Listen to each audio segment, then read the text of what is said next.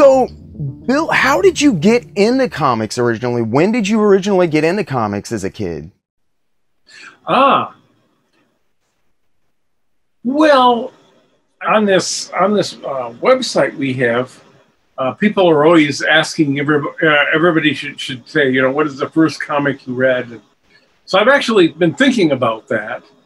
The first real comics I think I read were Superman comics, because I was going through that period where there were only Superman comics and Batman comics. And all the other comics had faded away under the influence of the evil Dr. Wortham. And so I think probably I was born in 49, so 53, 54, something like that.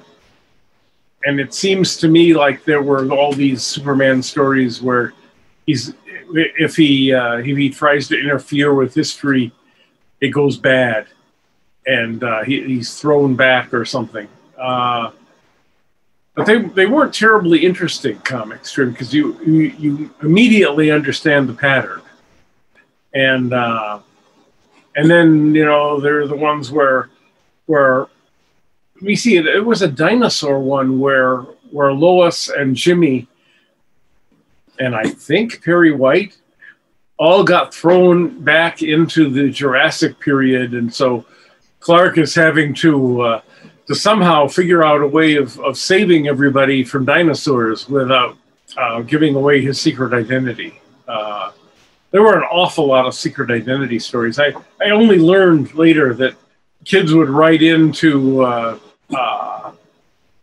and say, you know, I love super gorillas. Can you write a story about a super gorilla? And so they would do it. And what if Lois was old and Superman was a baby? Wouldn't that be cool? And so they would write all these really bizarre stories. So those are the first stories. But the ones that really influenced me to write comics were when Harvey came out with the Spirit. The two Spirit stories. And just before that, I was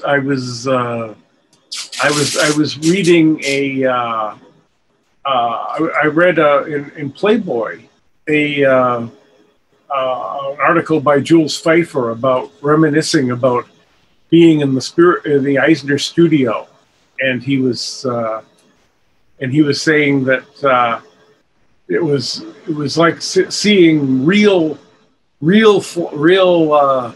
bone hitting real flesh when the Spirit would hit people, and it was real. It was a strong story, and so and his and you know, the brush strokes were as real as the characters that they were portraying.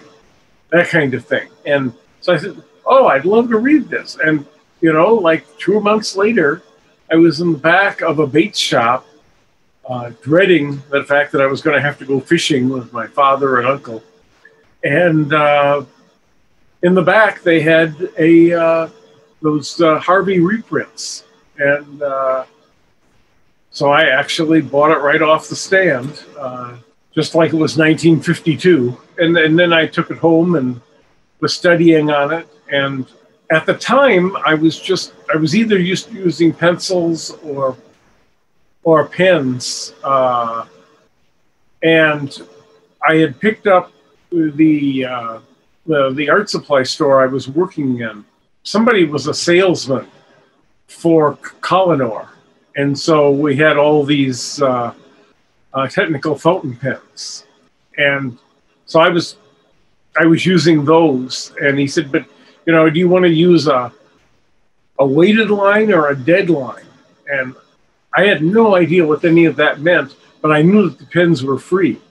And so I said, well, those I would want to use. And so I'd been using those, but of course it was a very dead line. And although you can finesse that if that's all you use for several months, you could actually find a way to make the line be weighted. But I was, I was one of my friends who was a slightly more experienced art supply seller than I was, suggested that why don't I go home and play with with like a watercolor brush and see if I could do anything with that. And I did it, and I said, oh my God, that's what a comic book line is like. It's, the weighted line. And so all of that kind of all blends together as to how I got started seriously doing this. But of course, I still had not the slightest clue about how you actually got into comics. And I was, I just, because I knew I knew that people went to New York to do it, but that's like saying you go to Venus to do it. You're living in Royal Oak, Michigan. So in 1977, you started doing your first real professional work that I'm aware of for Power Comics, right? Yes. This is where I start doing my hard teasing, because professional. Well, we were all the little group of us that were in sort of into comic books, and one of the things you would say is, "Oh yeah, we're, that looks pro. That's a pro thing you're doing there." And I thought, this is really giving the only two comic book companies that exist a lot more power than they should really have. Because by that time I realized that one of the things was that you could actually do comics with a bunch of different things. I had been catastrophically went to law school for 6 weeks. And while I was there, since I had no friends and no desire to be there, and no way of even talking to the professors, I went to they still had head shops there. And one of the other Playboy articles that I had read said that there were underground comics and head shops, and by God, there were. That all dried up in about 3 years. So I picked up a bunch of those, and of course, those were all done with technical fountain pens, most of them. So that was like the second big influence that I had was underground comics, and I would try to emulate them and try to follow them. And of course, at some point in there, I then started seeing the very early work of Richard Corbin, and who I only knew as Gore, which was his pen name. And just shortly after that, I started signing my work, Marat, who was a champion of the French Revolution and a publisher who published from the sewers so that he wouldn't get caught. And he ended up catching a skin disease from being in the sewers all the time. That's the reason that he had to take soothing baths, and that's the reason that when you see that famous David painting of him being stabbed to death by that woman whose name I should remember. But anyway, he was being stabbed to death in this tub, and that was the reason. So I always thought that would be a cool name to have, would be Marat. That's super interesting, man. I've seen a little bit of your work. I was looking back through, and I think it was Justice Machine, where I was looking at a lot of that stuff. Did you learn a lot from that period? I think that was from about 1977 to about 81 when you were working on that stuff with like Power. I know there's a couple of things like Justice Machine you've come back to and worked on for quite a while. Yeah, and actually we were only at that studio for that summer. Oh, really? Yeah, I was tapped.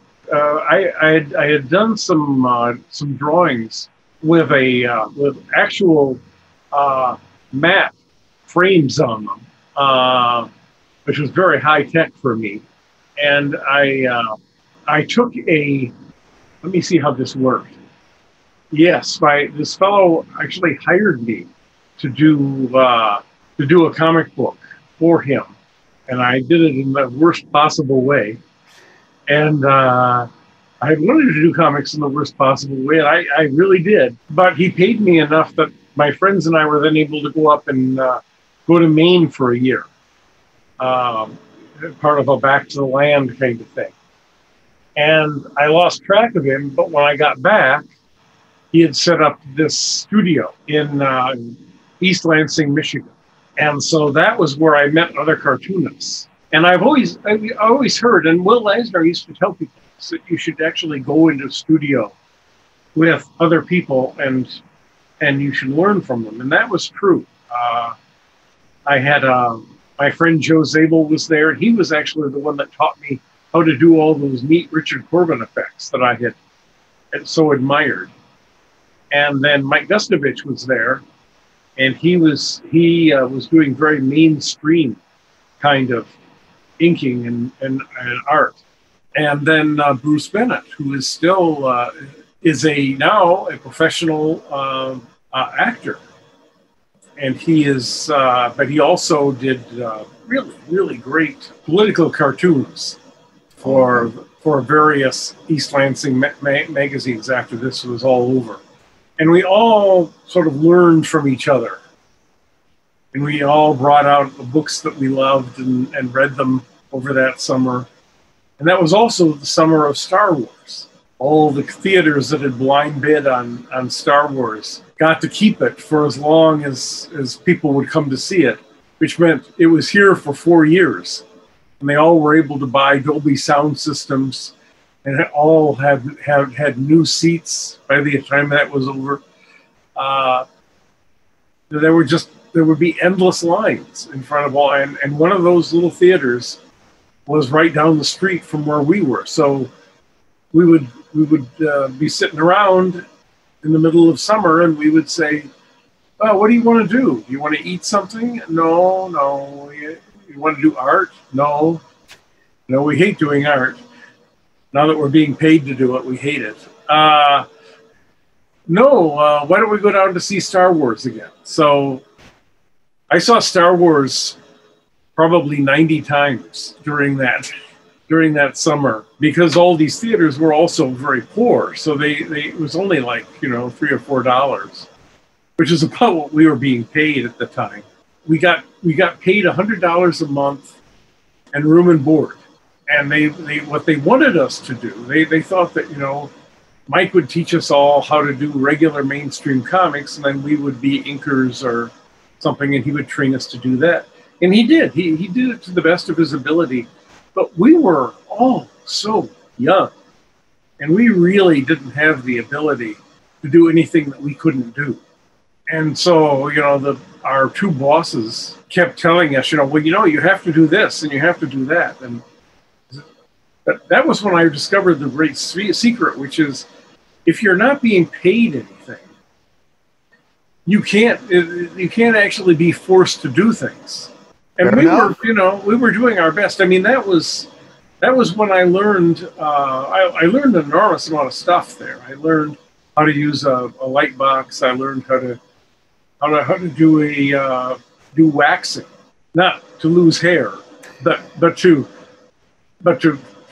wax word balloons onto projects. I was going to say, you're kind of a jack of all trades. For anybody who's watching this who's not familiar with going through comic credits quite like I am, because I'm a little bit obsessed with that, you've done basically everything. I mean, you did lettering and inking, and a lot of these processes that you've used are kind of they've gone the way of the dinosaur now with digital technology, but some of the stuff that you learned to do was incredibly impressive. And for any, and I don't really want to harp on it or talk about it too much, because I just don't find it to be like a big marking factor on your career. But for anybody who hasn't noticed, you were, I think, 7 when you lost your arm, and you did all of this one-armed, and a lot of this requires an extreme amount of precision holding a page in one place. So I was always very curious of exactly where you'd honed those skills to such a razor's edge, because you say that you had trouble learning, but I mean, I always found your work to be fairly impressive from a very young age. Okay, well, one thing was I was actually 13 days old when I lost Oh, my arm. I had a tumor the size of a man's fist on my arm, and so they said, "Well, let's take that off," and so they did. They also told my mom, "Well, you should take him home and love him because you're going to be so upset when he dies in 2 years." wow. And which is explains to me why I have a really good feeling about going to doctor's offices because everybody was always so glad to see me. And I did, like my dad worked for Chrysler, so he had car company insurance. And so I always could get prosthetic arms and all the latest things. But even the latest things in 1955 were not really very late. And when I was, I think, in fifth grade, I got my first artificial arm, which meant that I couldn't do anything. I couldn't go out and play with kids or anything. They were terrified that I would hurt them because you have this big hunk of plastic over here, and it's way over here and up around, and then you have two different Velcro. Actually, the first one wasn't Velcro. It was actually it was a buckle, if I remember right. But you had to get the thing so tight because in order to make it work, you had to like expand your chest, and then that brings the arm up, and then you make a move sort of like this because of the thing on your belt, and that makes it lock into place, and then your hook opens and closes like this. And if you're running through the halls, as you always had to do because you only had 2 minutes to change classes, you suddenly can't get a breath because this thing is so tight around your chest. And you've got an undershirt on, and then you have your prosthetic with plastic that breathes, which is a little like military intelligence. And then in order to be able to not see all the bumps and screws and everything on this, then you have to have another T-shirt over the top of it. And then you put on and then maybe you put your shirt on. So in summer, you actually start to get a little blurry because this is so hot. And it didn't matter that you would go back to the place that installs the prosthetic arm and say, "This is really hot." And they would say, "Oh, no, it isn't. It's plastic that breathes." But I actually got two things. I got a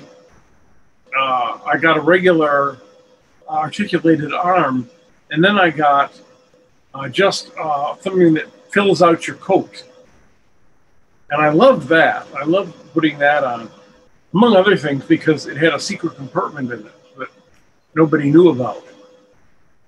In order to keep these things from being unspeakably heavy, they had to be hollow. And so you could sort of reach under here, under where the armpit would be, and you could drop things in there like pencils and pens and candy. And You lost your arm at such a young age. Do you ever feel like that was a big hindrance, or was it easier for your other artists that you were working in the studio with when you guys were learning how to do everything?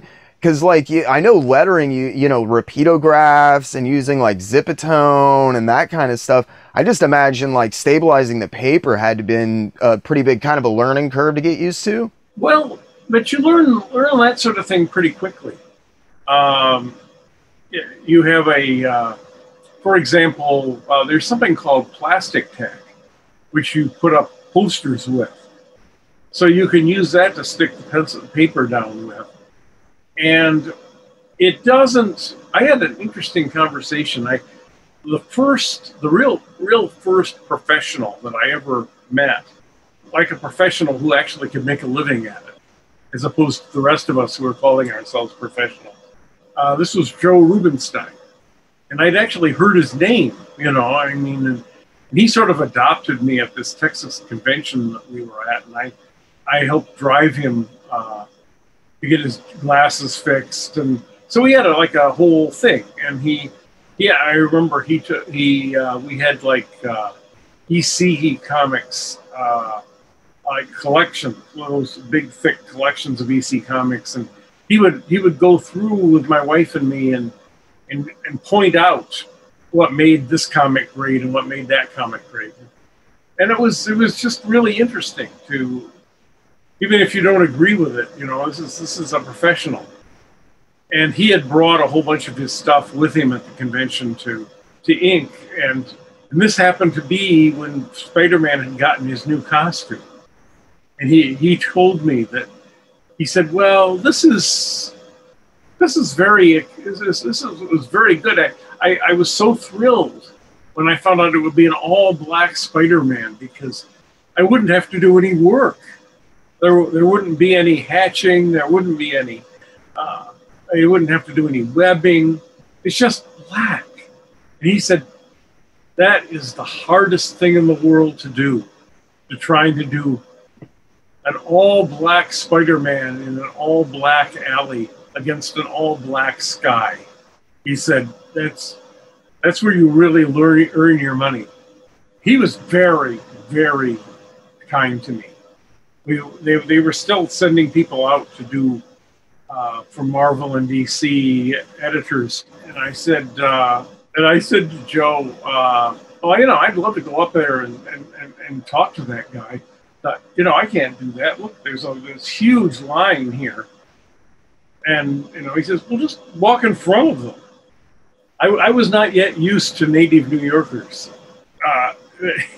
He said, what are they going to do? I said, well, I can't do that. And he grabbed me by my sleeve and pulled me through the line, knocking everybody over. And he said, real artist coming through, real artist coming through. And oh, that's great. So when would that have been? The mid-'80s, like 85, 84, 85, right around then? That was when Spider-Man was getting his new costume, right? Yeah, I think so. I had done Journey for 2 years, maybe, at that. So. Yeah, I was going to say, because that was, what, 1981 or so that you hooked up with Dave Sim and Aardvark Vanaheim and stuff? Can you talk a little bit about how you met Dave? For me, Dave has become a tragically misunderstood character in comic book history. When people talk about the black and white boom, they instantaneously conjure up Teenage Mutant Ninja Turtles #1, which is all fine and well, but for me, it's Cerebus #1. And Dave's personality, I think, has kind of unfortunately gotten a little bit in the way of his legacy for comics, because he's not an important figure in comics. He's an indispensable figure in comic books. And I'm very curious, because you met Dave at a very pivotal point in his career. So I was curious how you got hooked up with him. There's a totally different story that I will tell you as soon as I remember any of the names in it. It's they asked one of the great composers of popular music. They said, "What is Irving Berlin's place in American popular music?" And he said, "Irving Berlin doesn't have a place in American popular music. Irving Berlin is American popular music." And I think of Dave Sim as being that. And his personality doesn't just get in the way a little bit. It gets in the way an awful lot, actually. My wife and I were actually in Cerebus a couple of times because he didn't agree with us. He was at the point of saying goodbye to us at Aardvark Vanaheim, and he used to denounce us from the stage, but that didn't keep me from, I always voted for Dave in the CBC polls where they would say, who's the best letterer, who's the best inker. It was always Dave and Gerhardt. It doesn't matter if you're pissed at him at the time. And the weird thing was, I met Dave and Denny at a convention. There was a fellow named Bill Paul who was putting on conventions, and it was a very 70s kind of convention because he had an old house and he would invite a whole bunch of people there, and then we would all cook and clean. So it was like a commune sort of too, and Dave and Denny were there, and because it was during that period of Cerebus where, you know, I must admit, at that point I was a little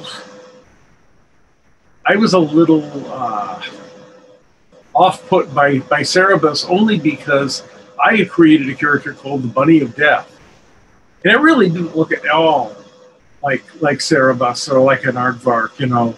But I was so jealous of the fact that he had a real comic book with a bunny-like character in it.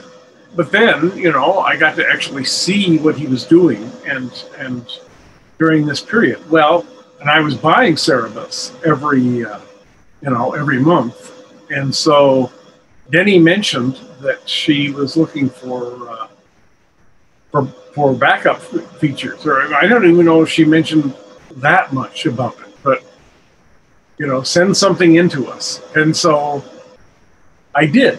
I was just about good enough at that point to be able to do that.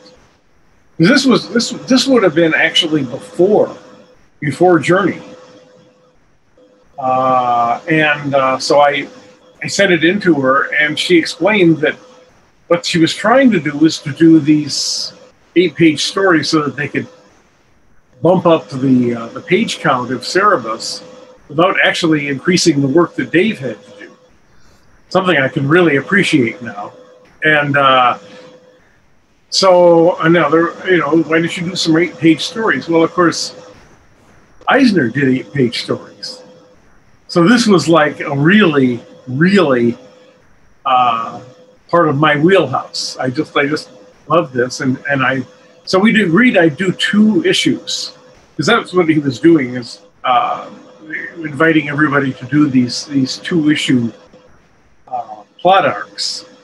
And so I did the first one, and I'm thinking, oh, you know, I really enjoyed this. And this was Welcome to Heaven, Dr. Franklin. And I said, you know what, there are things I could do with this. This is really great. It's too bad I can't do more of these. And the phone rang, and it was Denny, and she said, you know, I can't find anybody to do the 3rd one. Would you mind doing 3 of these instead of 2? And I said, why, yes, I believe I could do that. And so I'm sitting there, and I'm finishing up the 2nd one, and thinking about the 3rd one, and of course the 3rd one actually had to have an ending to it. The others didn't have to have an ending. And I said, you know, this is going to be great. It would be great if I could do a 4th one, you know. And the phone rang, and it was Denny, and she said, I can't find anybody yet. Would you mind? And so I ended up doing 6 of them all together. And Denny said eventually that, you know, they got more comment on mine than they did on all the other backup strips put together. And which would actually make sense, because I got a chance to do a much longer story than anybody else too. But that was because of the fan mail that I was pulling in, and because of the fact that I was able to do this on a sort of semi-regular basis. She asked me if I would be willing to do my own book, and that was how Journey got started. So for anybody who's not familiar, Journey is your longest running project. It's been going since, I think, like 1980, 83, 84, on and off? And it's on and off, yeah, a lot of times off, but yes. Can you talk a little bit about where Journey originally came from? Where did the idea come from? Well, a lot of the things happened when I was in college. A lot of these ideas happened. The Bunny of Death, I had like 4 characters that I worked on, and whenever I got a new paper or a new pencil or a new ink pen or something, I would do a version of one of these characters. So I did many drawings. I just discovered, in fact, in an old issue of Power Comics, an old drawing I did of Wolverine McAllister, which I've been trying to talk Mike into putting into Yeet, as a matter of fact. But I originally had this idea of I was a big fan of Trashman, agent of the 6th International, which was one of the characters that I read about in the Undergrounds. It was done by Spain Rodriguez, who I actually got to meet eventually. And I even met S. Clay Wilson, and it was so cool, and it was so bizarre that they were not actually either real revolutionaries or real sex perverts or real serial killers. You know, they were other artists who were trying to score doing mainstream work, you know, illustration work in slick magazines or something, you know, just like the rest of us. Will Eisner was actually the only person I ever met who was exactly the way he should have been.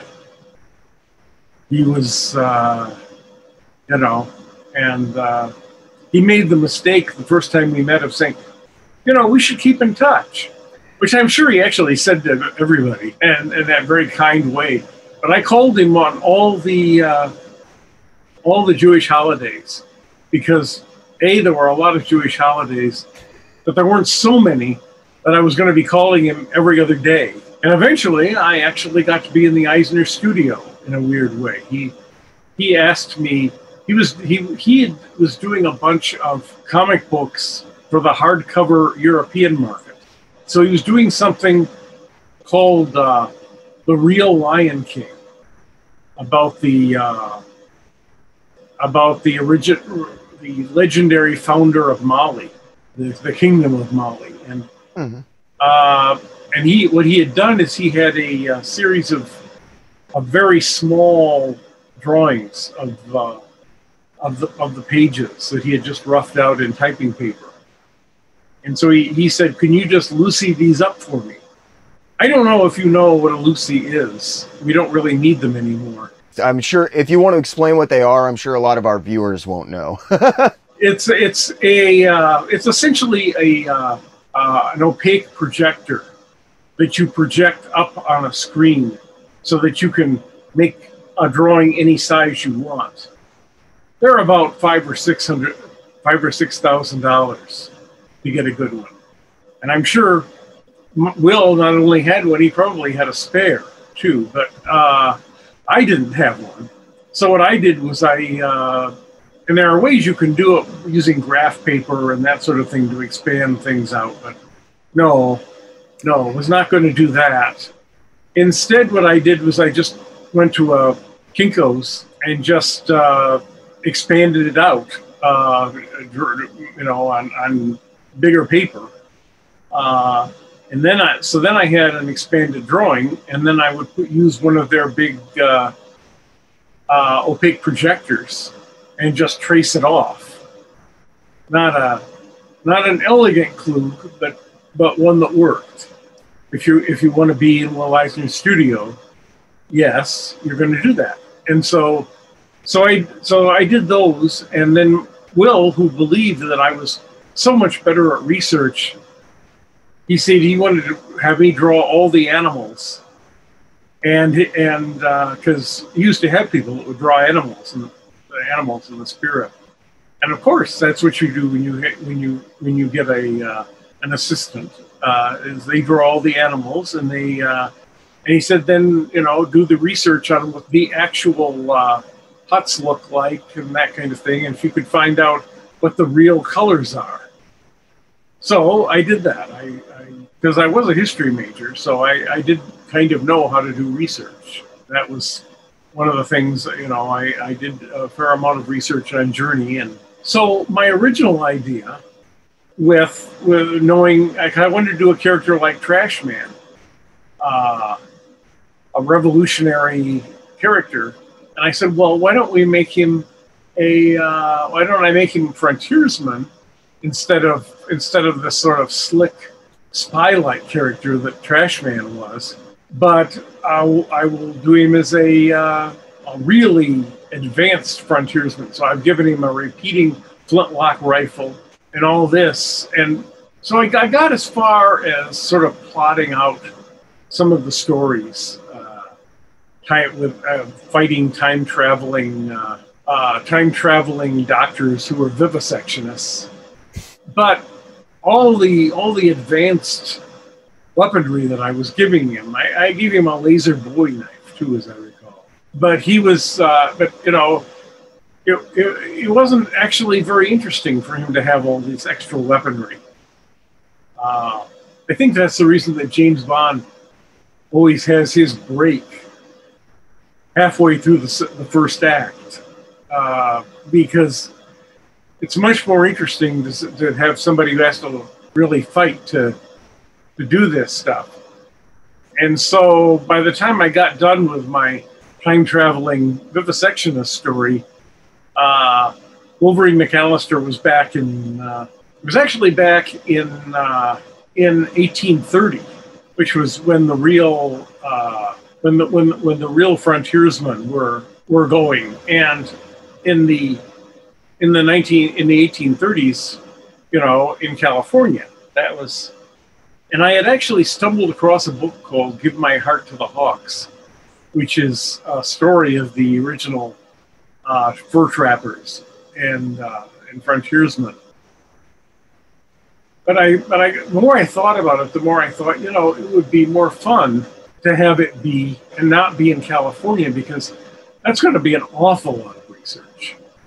If I could find a way of setting it in Michigan, then it would be, I would at least be more or less sure if I drew a tree, well, that's the kind of tree that grows in Michigan, and all the weeds and stuff that I was drawing to disguise the fact that I couldn't draw feet very well. And it turned out actually that I was painting. I belonged to a club that painted little lead gaming figures. I've never had trouble doing things really, really small. To answer one of your earlier questions, and so we would meet down at the Wayne State. This is not true. It wasn't at Wayne State. It was at the fort. Well, that's gone. Anyway, but anyway, it's a fort down on the Detroit River, and they have like an exhibit of things like real flintlocks and real Bowie knives and a lot of Indian exhibits, including real moccasins, because we have a tendency when we draw moccasins to make them look like shoes. So I'm aware that Wolverine actually does use real moccasins that are stitched along the top. So that's where I found out about all that stuff. Of course, now you can just Google it. And of course, the reason that he's called Wolverine McAllister is not because of John Byrne's Wolverine, at least not directly. Because when I was reading comics, the X-Men, back when Wolverine made his first appearance. I guess his second appearance, because his first appearance was in some other book. But if you walk down any street in Michigan, you'll see the Wolverine shoe store, all these different stores that are named Wolverine. And so people later on would say, why did you steal? You wanted to call him Wolverine because he was so popular, right? And no, because he wasn't popular when I knew him. He was just one of the guys. It was just like the Badger or a bunch of other characters. We knew who he was. We all thought he was going to die. because he kept using his claws on people, and we knew that eventually Marvel's Morality Squad were going to have to kill him off. It turned out that all the people that he was killing were all robots. Yeah, I remember finding that out. I was like, how did they get away with that Hellfire Club issue? I see. They're all robots. Well played, Marvel. So that was around like 83 that you met somebody that I'm going to grill you about. Can you talk about meeting Sam Kieth for the first time? Okie doke. I had done the third issue of Journey, I think. Now, I come from that era of comic book conventions where the creators could be a little rough. Really rough on the fans, because we know now that they weren't even allowed to keep their own artwork. And they were basically treated like children. And they didn't like that. The only place that they got their full due was when they were on comic book fans, which meant that they kind of misbehaved a little bit. Everybody misbehaved a little differently. I know we used to say, if only the creators and the comic book fans were all gay, then they could really accomplish something. But none of them were. So the next best thing was to get drunk with your favorite hero, and people got picked up on that from science fiction conventions, where everybody desperately wanted to get drunk with their hero. But I got to see my friends and my heroes when they were all drunk at those science fiction conventions, and it really put me off drinking.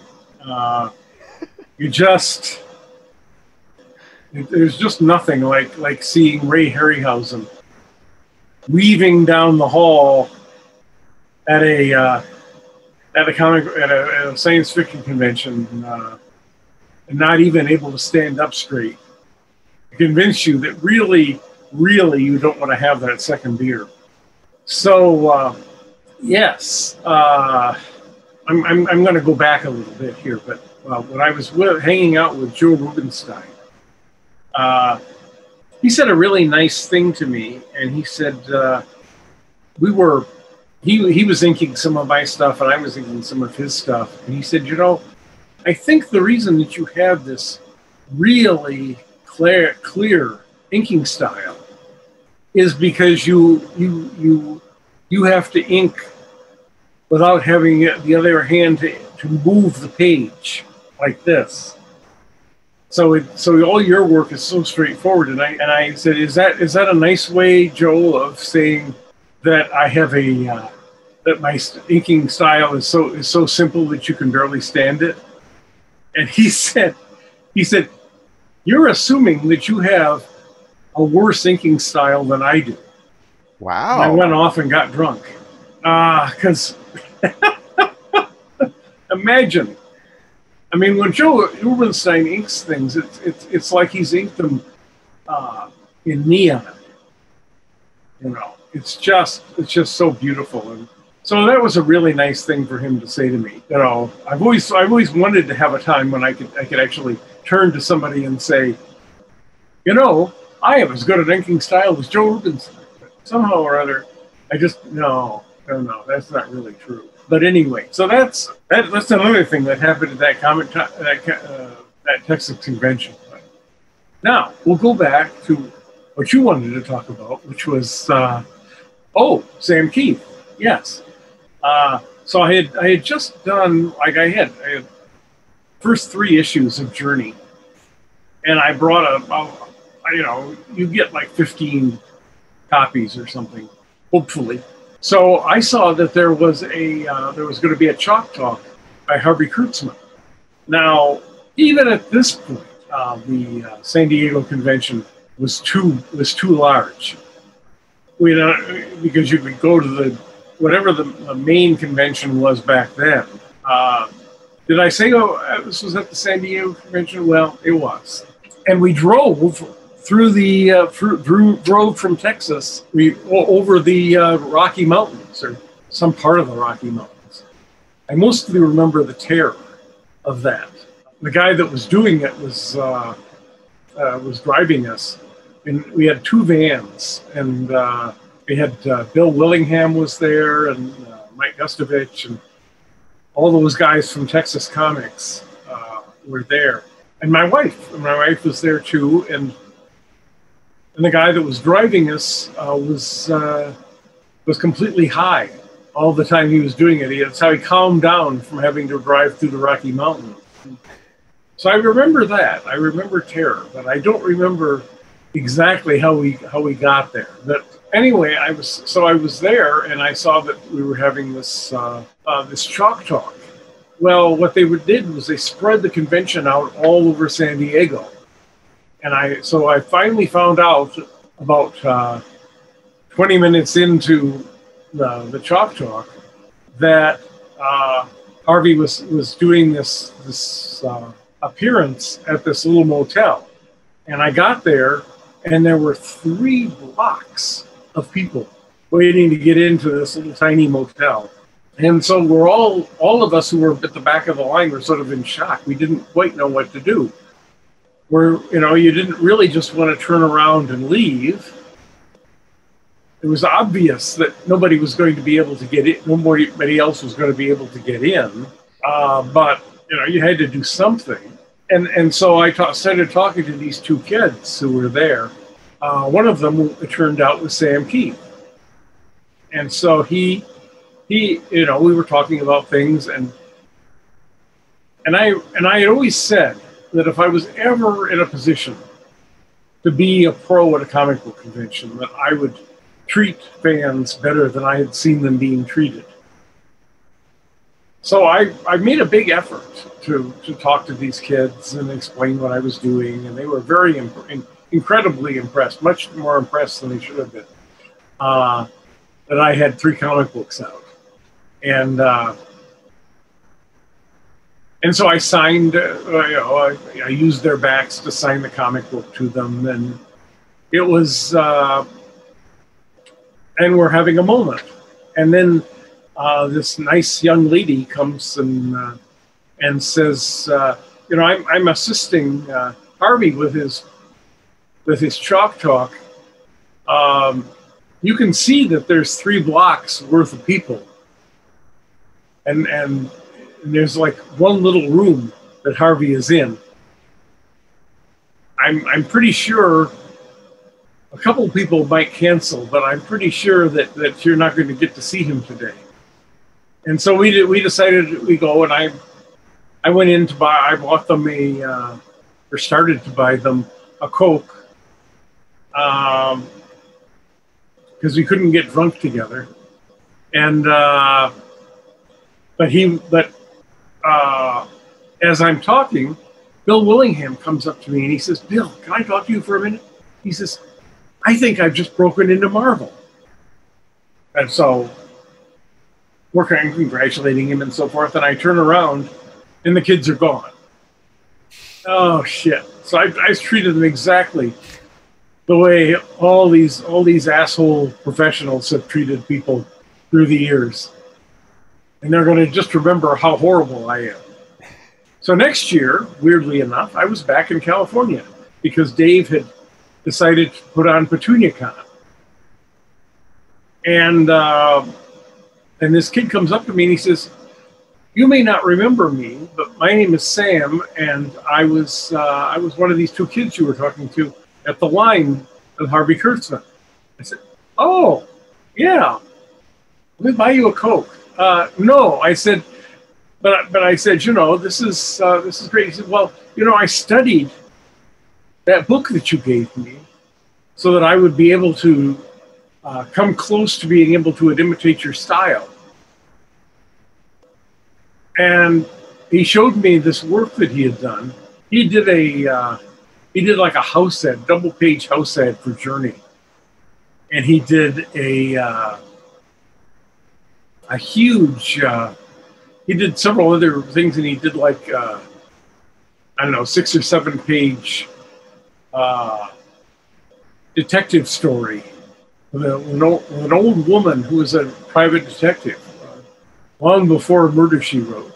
And she was, and so I said, this is great stuff. And he says, no, it isn't. And I said, yes, it is, Sam.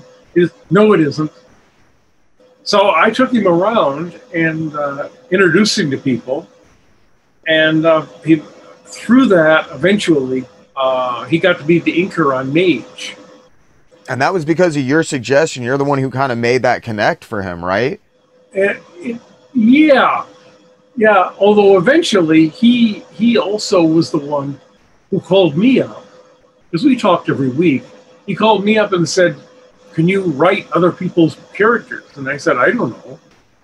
And he said, well, he says, I know that they are looking for a writer on Johnny Quest. Did you ever see Johnny Quest? And the answer to that would have been so depressing to him that I never told him. But I was not a big Johnny Quest fan. It's because everybody else who saw Johnny Quest who loved it was 12. I was 17. And so all the ads that said, this is Johnny Quest is the most realistic animation and the greatest storylines that were ever produced for comics. And I was a very literal kind of 17-year-old anyway, and very censorious. And so I was like, no, I'm not going to like this. And plus, I remembered watching the old Popeyes and the old Warner Brothers cartoons, where they had like real shadows and everything, What Johnny Quest had, which I didn't appreciate at the time, was Doug Wildey doing the breakdowns, doing the storytelling, which is brilliant. But certainly it was very limited animation, and so I wasn't able to appreciate that at all. But this was a job. This was an actual job that looked like it would pay actual money, which Journey really wasn't at the time. I had gone and I talked to Julie Schwartz at DC, trying to get a job there as well. And Julie Schwartz was really underwhelmed by Journey and my talents in general. You think we want to have Superman drawn like this? And he said, this is. I had a friend who did like a one-page cartoon in one of the issues of Journey, and he was and Julie liked that better. Maybe this guy could work for us. But he says you should get into our new talent showcase and see if we could do something with you there. So we brought out the editor for New Talent Showcase, and he and I did that sort of dance, freelancer editor dance. What would you like me to draw for you? Well, what would you like to do? No, what would you like me to do? And then finally I said, well, what are the rates? And Julie said, the rates? The rates? What do you mean the rates? All you young people, money is all you care about. You don't care about the art. Because I've been working at that point practically for free, trying to break into comics for like 10 years. It was really depressing. And so anyway, we made some sort of agreement that I would call up and see if I could get something into New Talent Showcase, which I never did. And I just sort of struggled out and tried not to throw myself into New York traffic. But I remembered because Joe Rubinstein had said Will Eisner was going to be at the Art Students League, where he always taught. He taught every other week, so he could smell New York again, I think. Then all the rest of the guys were supposed to show up because we're going to take the whole class away from him. So I showed up, and he had, we talked briefly at a couple of conventions, and So he recognized me, and he made the, can you wait a minute while I finish up this half of the class, and gesture, and I did. And then he introduced me to everybody, and he said, so Bill, how's it going?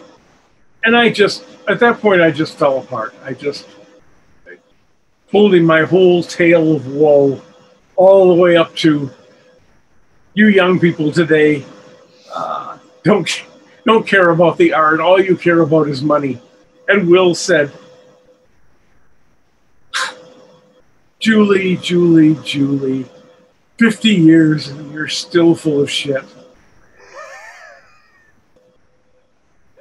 Which was so what I needed to hear at that point. And then we talked about my stuff, and he showed me, they passed around the issues of Journey that I had with me at the time, and he said, so I don't know where he got that hat. He said, but I really don't know where he got that inking style from. Whereas, of course, he knew exactly where I'd gotten that inking style from. I'd stolen it from him. So that was me trying to make money. And so I finally actually started to make a living when I was writing Johnny Quest. And those were all stories that I had told myself before I went to sleep, actually. In different, they didn't have Johnny Quest or Race Bannon or any of that in it, but just the basic kernel of them.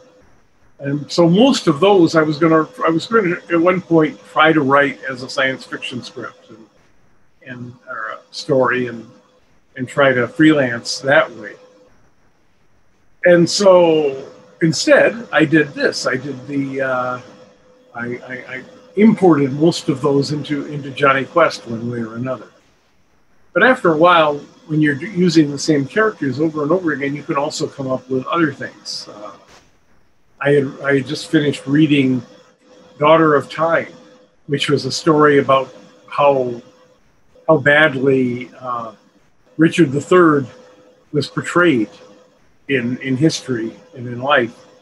And so I actually put that into a Johnny Quest story, which made Diana Schutz laugh, I think. Do you actually think that any of our readers have ever heard of Richard III? So, like, during this period, you and Sam, you said you were talking, like, every week at this point? Pretty much. Sam is a little insecure about his own work. You are very polite, sir.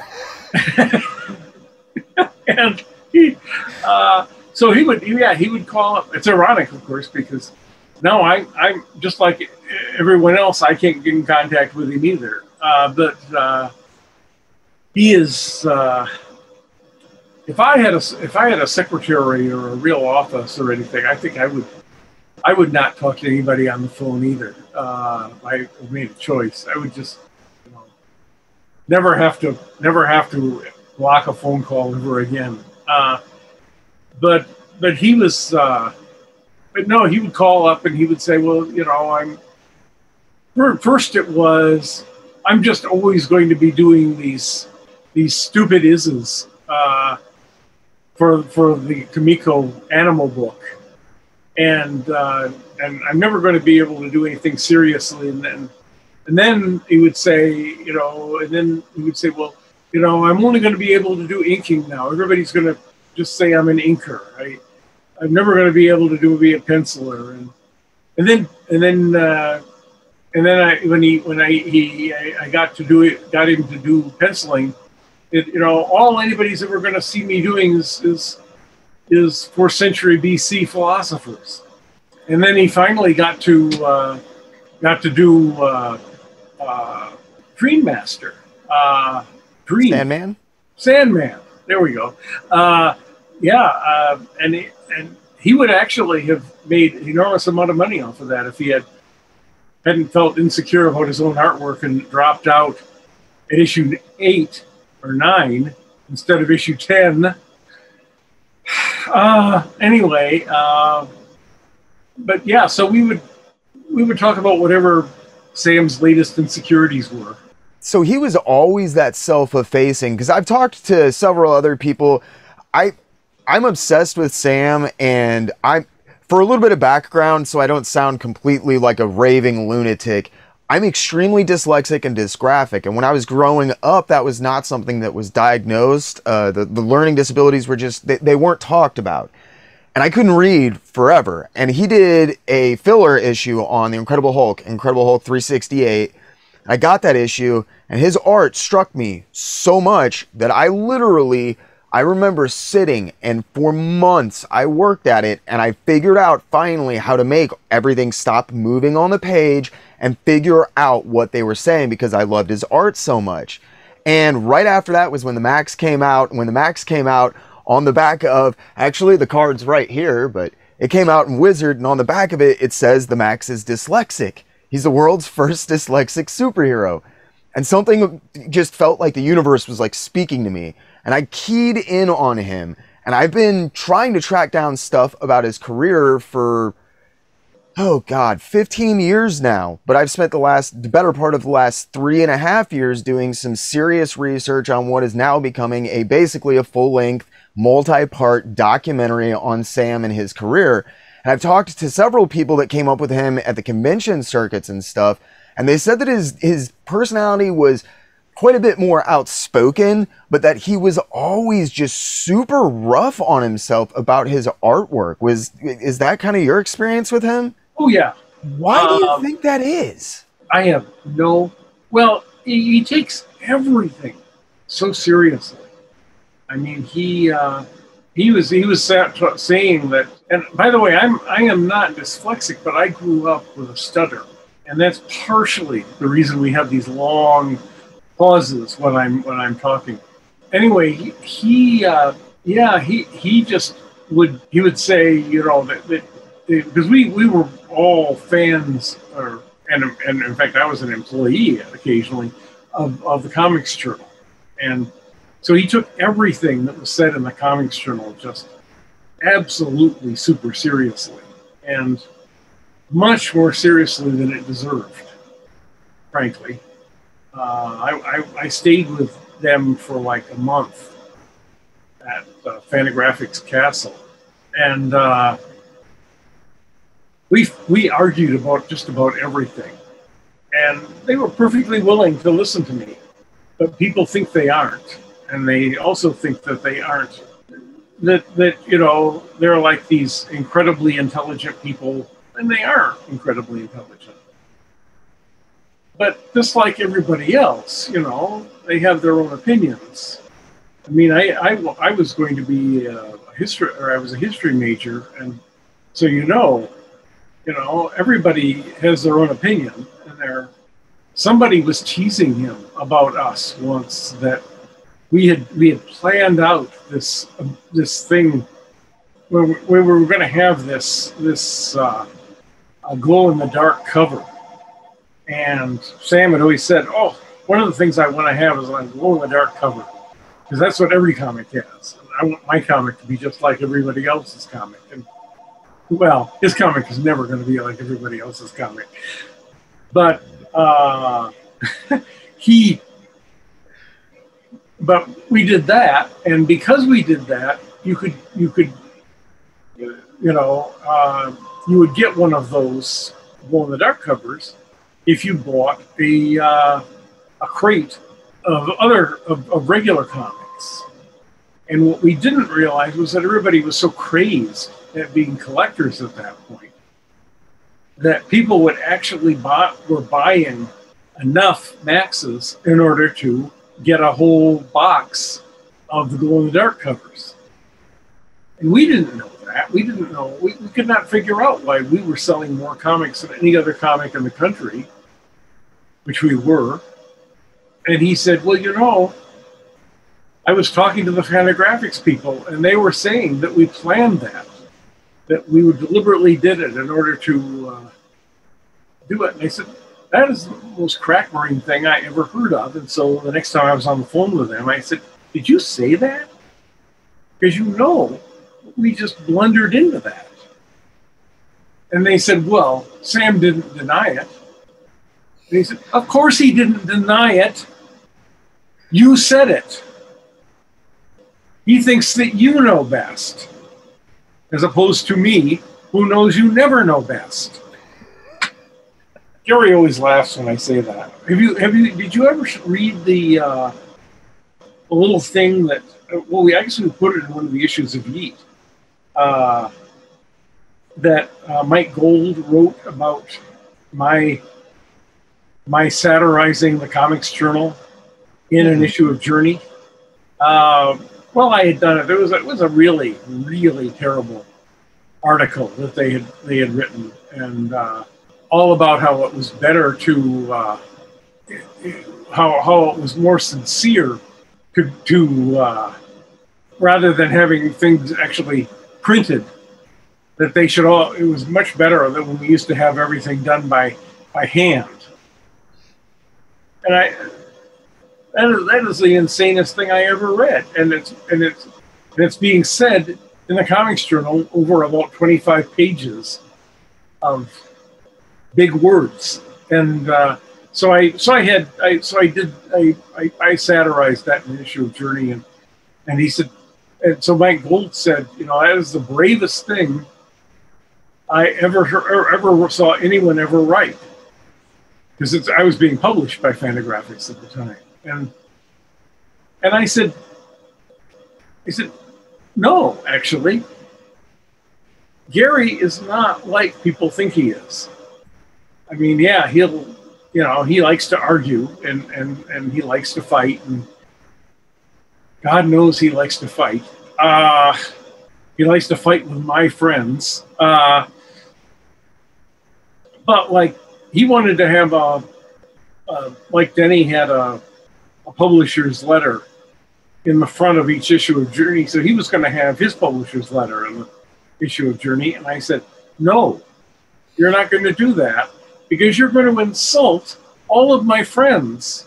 And it's going to look like I agree with you if you're doing it in my magazine. You're not going to do that. And he said, oh, okay. That's fair.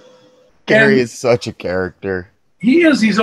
But he's a wonderful character, And he and I just really get on. It's you have to call him on stuff. I remember we were at one of the San Diego conventions, and they brought him up, and they actually gave him an Inkpot award for his publishing. And he managed to not insult them, because that's his impulse. But afterwards, he said, I say horrible things about them in every issue of the journal. And I said, yeah, but sometimes you're right. And they understand that sometimes you're right. And besides, look at all the people that got published that wouldn't have been published because of you. They know that. But, he was so sure that all they wanted to do was to destroy him. And that's the side of Gary Groff nobody knows, Yeah, I've never heard that. I'm very much into the Comics Journal because of their interviews. I think they're historically kind of indispensable. A lot of their, as you said, I mean, I just think a lot of what they wrote is, a lot of it's crackpot at certain points. You're just like, is this just like some wild hair you got up your ass at 2 a.m. when you were stoned or drunk before you went to sleep, and it just started grinding your gears while you were asleep, and then you woke up and decided to write a 30-page article about it? And like, I really got into that with the American flag, because I did a retrospective look on American flag. When I started digging into, like, why is it that people don't talk about American flag? What is it that turned everyone off? Was it that it wasn't from, Marvel and DC? Was it characterizations of women? Was it Howard Chaykin's personality? And like, as soon as I hit on Howard's personality, that's when I started reading all these interviews with Gary. And him and Gary, I mean, I'm sure but they go back to high school, and they would go at it like just slapping fists. That first interview he published with Howard Chaykin, like he went to proofread it, and he called up Howard, and he's like, we're doing an addendum because I refused to not print your interview, but you just slammed on the Comics Journal so much. And Howard wouldn't back down. And that's one of the best interviews I've ever read. I love it. But the Comics Journal is just, it's so skewed at points. I can see something like that really crawling under Sam's skin, being as neurotic as he was.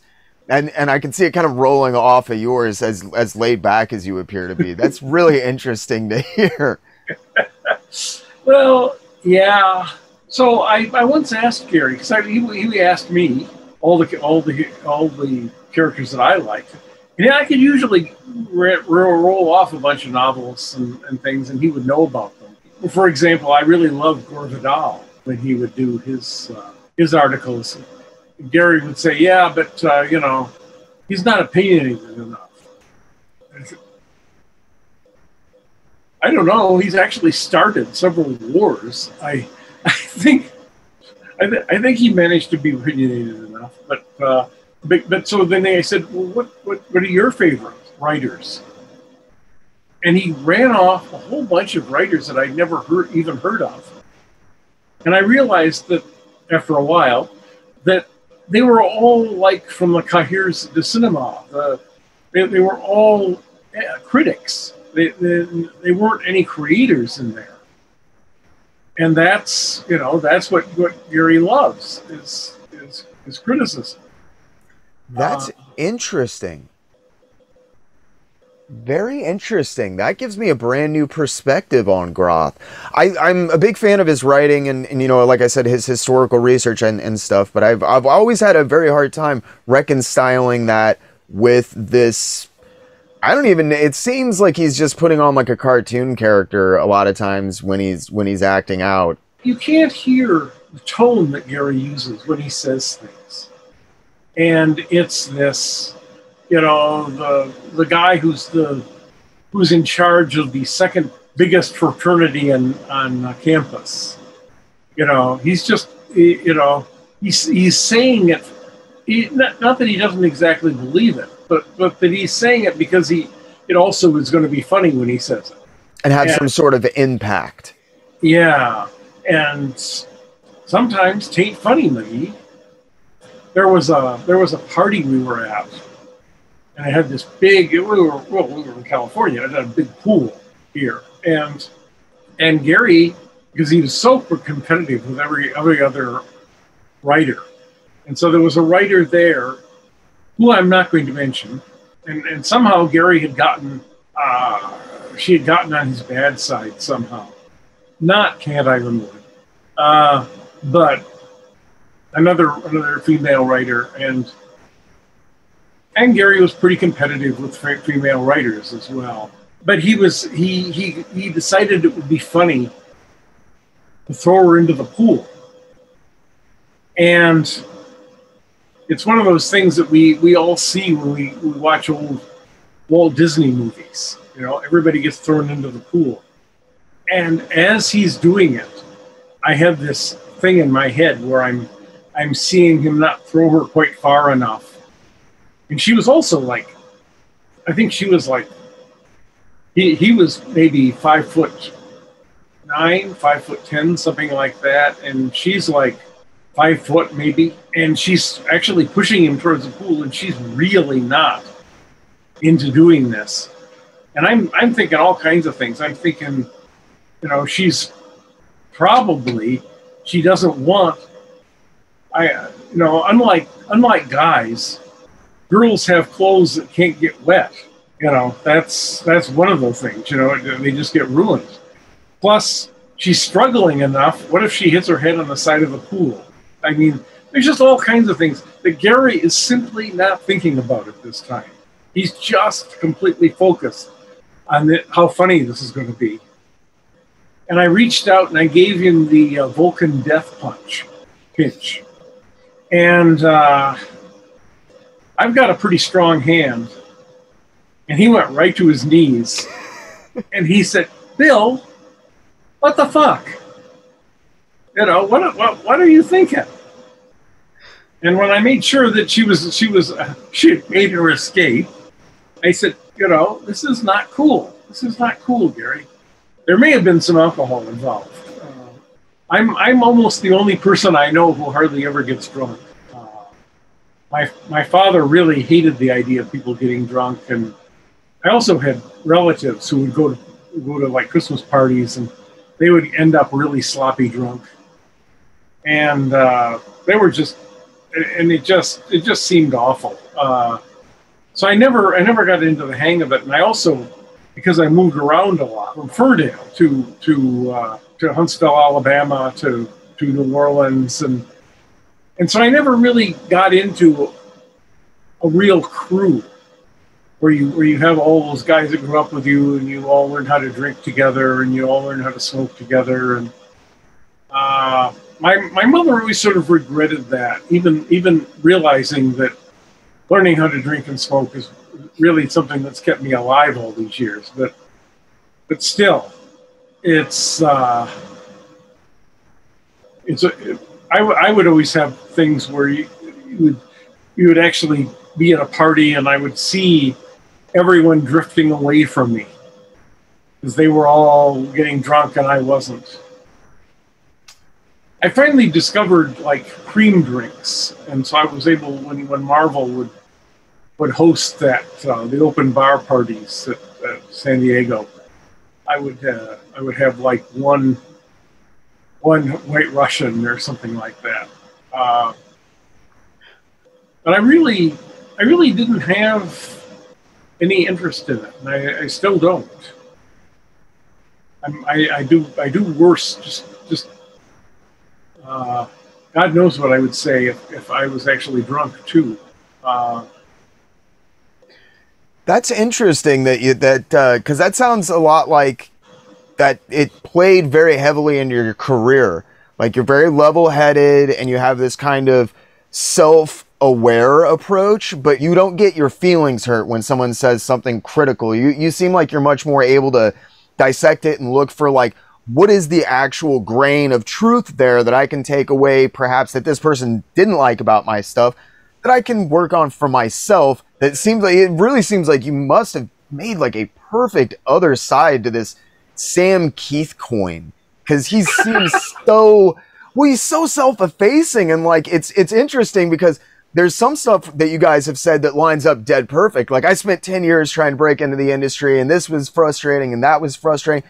A lot of like very direct correlations, but then it's the exact polar opposites on a lot of stuff. Like, well, who cares what the hell Gary Groth said? I mean, he was putting out one of my books anyway, so I just told him to go shove it. And Sam's over in the corner like, he said what? Oh, God, did he say something about the feet? Did he make fun of the feet? And speaking of Groth and kind of critical responses that I don't necessarily agree with, Epicurus came out in the 80s through Piranha Press, and that was the first thing that you and Sam really collaborated on that I'm aware of. That is one of not only the most well-written books I've ever read, but visually that book is absolutely insane to look at.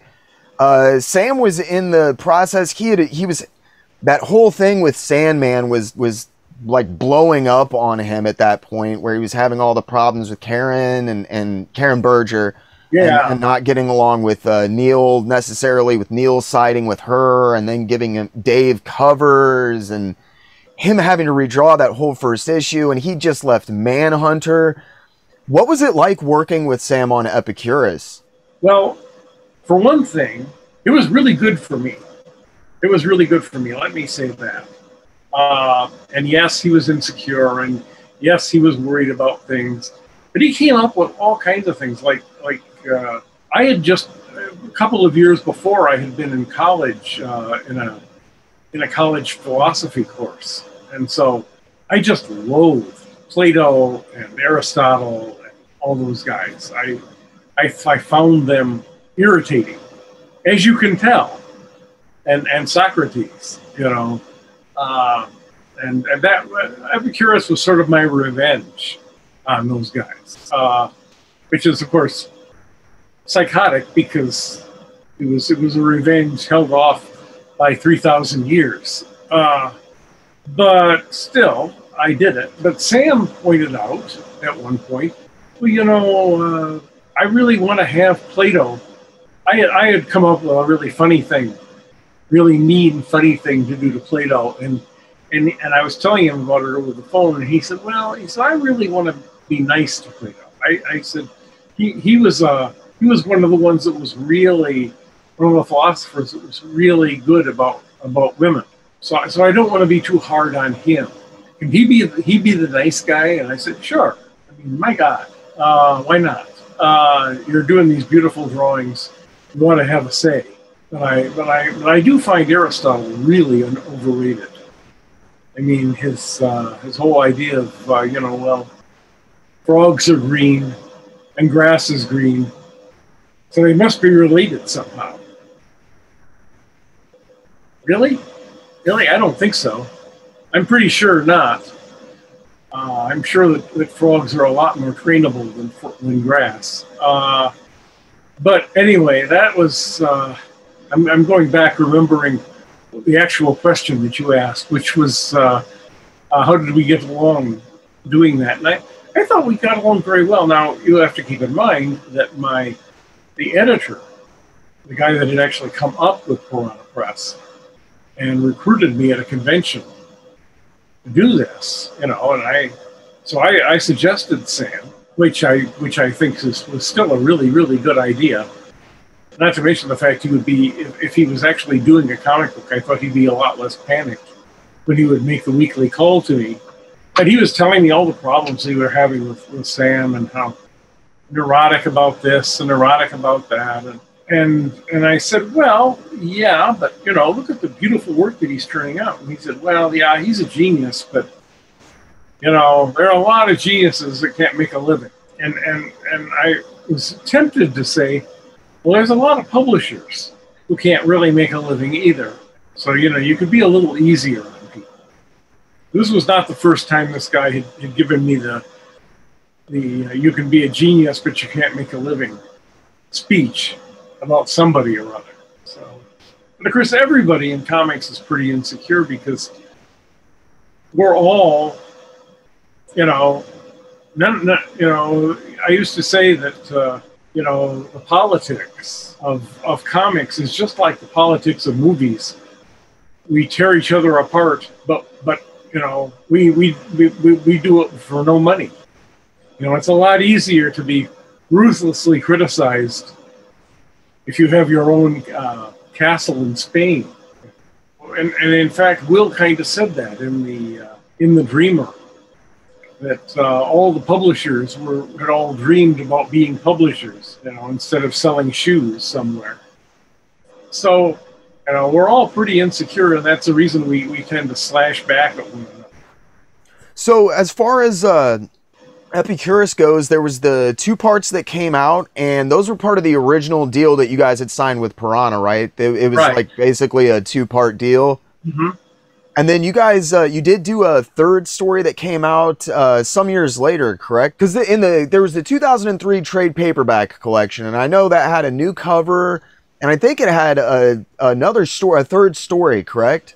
Well, it actually had 4 stories, because there was going to be a Piranha Press anthology book that had short stories in it. Okay. So we each did a short story.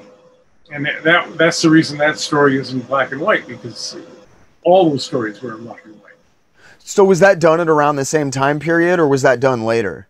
That was done about the same time as the first 2 stories. And then the 4th book was done as a gesture of friendship by Sam. I had gone through one of those periods where I'd simply fallen into a pit, and I had no money and no way of making any money. And so DC said that they would do a 3rd issue of Epicurus if Sam would draw it. Well, Sam was not a big fan of drawing at the time. He was having all kinds of trouble with his hands. But he came back because he's my friend and agreed to do it. So when we talk about how neurotic Sam is, that's the other side of it, that he's also a great guy. That's another thing that I would like to point out to anybody watching or listening to this interview. I know that I kind of key in on negative aspects, or what people think of as negative aspects of Sam's personality, but that is only to try to dig further and expose this truly incredible human being that I keep hearing about, but that I find heaped underneath his own neuroses and historical inaccuracies. It's really sad. So let's get into the Maxx. I would love to pick your brain about the Maxx. You talked about Sam's view on women, and I don't like to harp on this fact because I think Sam somehow believes it plays into his career much more than it does with his wife and their age difference. Is that, in your opinion, one of the big reasons that he has the view of women and discusses women so much, or is his relationship with his wife perhaps symptomatic of that already pre-existing disposition towards older, stronger, powerful women? Because I saw feminism pop up a lot in the Maxx. Well, it pops up a lot. His both his wife and his mother were very powerful and persuasive California feminists, and so all of that whole Camille Paglia movement of feminism and that whole thing was all true, and so he was being also, I think, given a lot of articles about feminism and so forth. But I don't think it's so much a psychological thing. Is it if you're surrounded by people who have strong beliefs, then you're going to be interested in mirroring those beliefs in one way or another, or discussing those beliefs. And of course, it's incredibly interesting because you've got this very, very sexy and sexily drawn, I'm not bad, I'm just drawn that way, character in the middle of these stories, who's also this radical feminist and doesn't even recognize in a way that, she's using, that her sexuality is influencing the way the story works. And here's another interesting thing before I forget about it. Sarah, the teenage girl. Have you heard this story where Sam came to me and he said, we're going to have this story, and I don't remember if it's the second or third issue of the Maxx, where this girl is going to come in and she's wandering around and she's looking for a father figure and she has this gun, and then at the very end of the book, she's going to put the gun to her head, and the last panel will be blank, will be black. And I said, "Well, that's very interesting, Sam. That's a very interesting story. I'll be really interested to read it." And he said, "Read it? No, you're going to be writing it."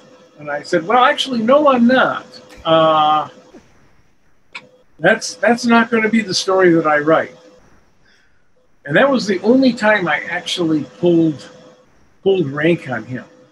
Have you ever heard of the German philosopher Goethe?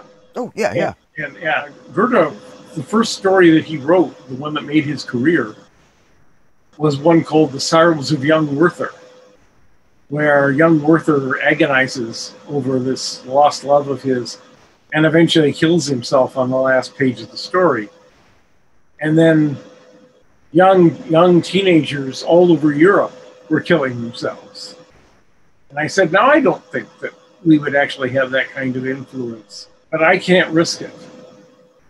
And he said, "Well, but I talked to all the English writers that we've been getting, writing for DC and for Marvel, and they all said, what you do is you create a really important, interesting, and charismatic character, and then you kill them."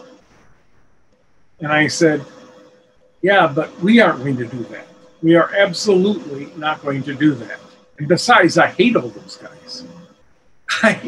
They're all, even Alan Moore started out as a horror writer. It's not, they're not really adventure writers. books. And I'm more of an adventure writer than I am a horror writer, even though that's where I started out too. I was a big Lovecraft fan, but you know, his stuff is actually a little more adventure oriented than it is a straight horror thing. So anyway, this actually took over about an hour and a half on the phone, where he kept saying, but you know, then she'll just, but you know, it's important that she kill herself. And I would say, well, yes, and it's important that I not write it. And he said, but nobody else will write it. And I said, you're the one that can write it. And I said, well, that's true. That's why I'm not writing it. And I thought, you know, I realized at the end, after I had left the book and Sam was writing it on his own, Sarah actually became the heroine of the book.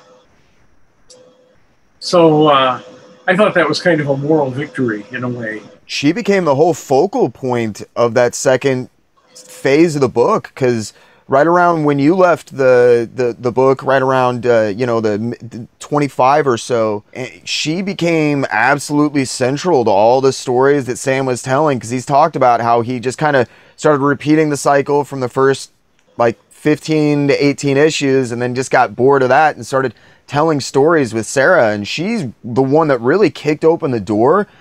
And I'm going to tell you, I was a teenager growing up and watching that cartoon on MTV, reading that issue of the Maxx, and growing up as a depressed kid. That was one of the best written and most impactful stories that spoke to me during that period of my life. The idea that her playing with the gun, that decision, that discussion she's having in her head, you did an absolutely masterful job with that. So it's really interesting to hear the kind of the genesis of that. I had no idea. Can we talk a little bit about what the writing process was like on the Maxx? Because well, I know that's a very kind of a silly thing to say from what I understand, but you were working on stuff for DC at the time, big profile stuff. You were doing your run on the Flash, which for anybody who has not read it, you can pause this right now, go and buy it, and then thank me in 6 months when you're done reading all those amazing issues. Same with your run on Wonder Woman. But you were super busy, and you came in on what was supposed to be 8-page stories on Darker Image, which was going to be an anthology series with Rob Liefeld and Jim Lee. Anybody who doesn't know about Rob Liefeld and his, I don't even know what you would call it. It's a deadly allergy to making deadlines or doing work. Or paying the people that he works with. But you were super busy doing all of this stuff that was very mainstream. It was very these huge characters. I mean, Flash, Wonder Woman, these are enormous flagship characters. And Sam, from what I understand, kind of had to pester you into doing Darker Image. Was one of the reasons that you agreed to that the shorter page count? And can you talk a little bit about what Sam had to do to get you onto that series? Well, of course, he handed me this incredibly densely written book, written by some archaeologist slash philosopher slash mind doctor. That was all about, you know, primitive life and so forth. And so he sent that book along to me. And I got through some of it. But part of it was that Image at that point was being distributed by some really, really bad distributors. And my friends at Fantagraphics had been heavily screwed by them. And so I felt like I didn't really want to work with them anyway. So that was the first time I turned him down. And then he came back in a month, and he said he had found somebody else to write the book, and he didn't like how they'd written it. I said, well, but you know, I just been reading, and I always believe the last thing I've read, comic anthology books don't sell. So, you know, there's really no point to it. Plus, as you say, I would actually, during most of the period that I was working, I was either writing 4 or 5 books a month. which kind of explains, you know, some of my erratic behavior. I had a cold for 2 years, just, you know, just from stress. Because there was not just, it was there was Wonder Woman, there was Dr. Fate, there was the Batman newspaper strip, there was, there were, it wasn't always the same books, but I mostly was writing 4 or 5 books a month, and I was trying to write Journey. I was still trying to write Journey and draw a Journey, and I was doing Wastelands, where I was writing and drawing. And do I remember exactly where all that fell out? But you know, I was doing quite a few books, and now Sam was coming in and begging me to do another one that was not going to sell because it was an anthology book, and it was being distributed by criminals. And so, you know, I kept turning him down. And so I said all of this 3 times. And then he said, well, he'd heard that we were going to be getting a new distributor. How about it now, Bill? And so thinking, well, do I really want to hear about how I wouldn't work with him every week for the rest of my life? No, I don't want to hear that. So I said, sure. And of course, that completely changed my life. We were able to move to a better part of the state where my wife hadn't been mugged. And I was able to, you know, buy a house, and Sam was able to buy a house too, but he was able to buy a house in California.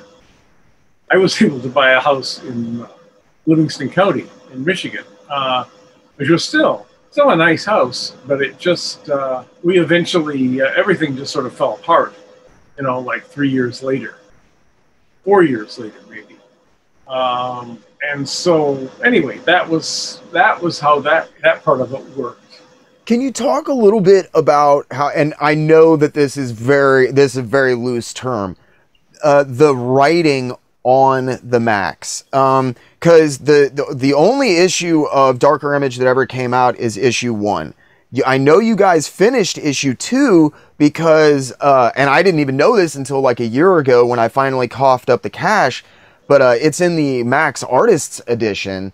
But the series had already been canned. It was already clear that Jim Lee and Rob Liefeld were not going to have stuff out on a tight enough deadline to make Darker Image work. And so the Maxx 1 actually beat its origin story in Darker Image to the stands by like 2 weeks. Was there a big conversation that happened with you and Sam between going from Darker Image to the Maxx, or was that just kind of like, I'm already signed up for the ride, I guess I'm going to go along? Sam was doing all the negotiating, largely with Jim Lee, because each one of the partners had a control over a certain number of the books. I never did get to go into the Image tent. That was such a crazed thing. I probably am just as well out of it. Just like drinking and smoking. But there were like, the story goes that one of the guys, Todd McFarlane, or this was when everything was so hot, they would actually stand up on the tables where people were coming to get their books signed, and they would throw books out that were just on the verge of being published or just had been published. And people would be trying to catch them, and there were actually a couple of riots that took place in that Image tent because they didn't have room for everybody that was coming to get their books signed. I was the guy that was just unpopular enough that I could be in the thing. But even so, the guys who were running the conventions would come to me and say, you know, you're blocking everybody's table. And, you know, you sort of felt like saying, oh, I'm my mother's son, so I didn't. You're the one who's running the fucking convention. You're the one who makes all the where people are going to stand and and where they're going to run the lines. I know that the convention that we have here has like, which I don't ever remember having before. So I think it might have been the influence of, at least partially of me, of having these ribbons that guide people around in sort of an S curve. Because I know that at one point I was just sitting there and I'd never had this experience. I was doing Journey that was selling like 15,000 copies maybe, or 20,000 copies. It was not. And even my other DC books, I mean, the top level before Image was 350,000 copies, and that was what the X-Men were selling. And people thought that you could not sell more books than that.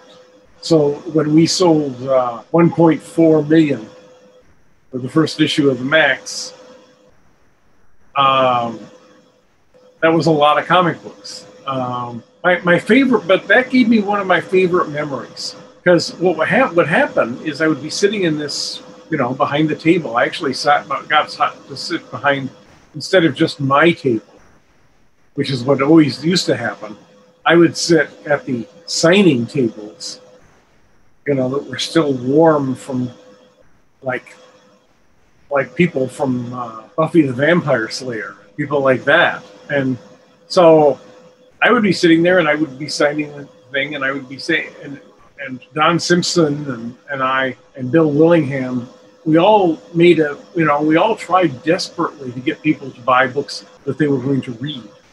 Because it felt bizarre, because they said, are you buying these to collect, or are you buying them to read? You should always buy at least one book to read, because that's what you should be doing. You should be reading comic books. It was a really hard sell. These kids would be showing up and they would be telling me that, this is how I'm going to go to college. And they would be like 12. When I was 12, I didn't even consider that I would be going to college. My father was considering it, but I wasn't considering it. So anyway, I was sitting there, but it was the first time I realized that there was a problem, that I kept having to pee. And as soon as you stood up to go to the bathroom, everybody would go, oh. And I think it was John Ostrander at an adjoining table who said, Bill, you got to give them warning. You got to pick somebody and let them be the last guy in line. So if they're in line, then you can just, and sometimes that was a little difficult because you couldn't really judge it the way you should, and your plumbing would betray you. But anyway, so I was looking for something, and so I'm desperately having to go to the bathroom, and there's still like this huge line. So I look for somebody who looks like they're mature enough to handle this, and he was like, he was maybe 25 or something. As opposed to the 8-year-olds who wanted to kill me because I wanted to pee. And I said, well, I'm going to let you be the last guy in line. If you could do that, then I will sign your book as soon as I get back. And he said, sure. So that's how we worked it. And I went off to go to the bathroom. And then I came back, and he was there, and loyally waiting. And because it always takes longer at these things than you think. And he said, well, actually, so what book do you want me to sign? And he said, actually, I don't want you to sign a book. He said, I just came to see you. And he said, can I shake your hand because of the Piper? So that's always a nice memory.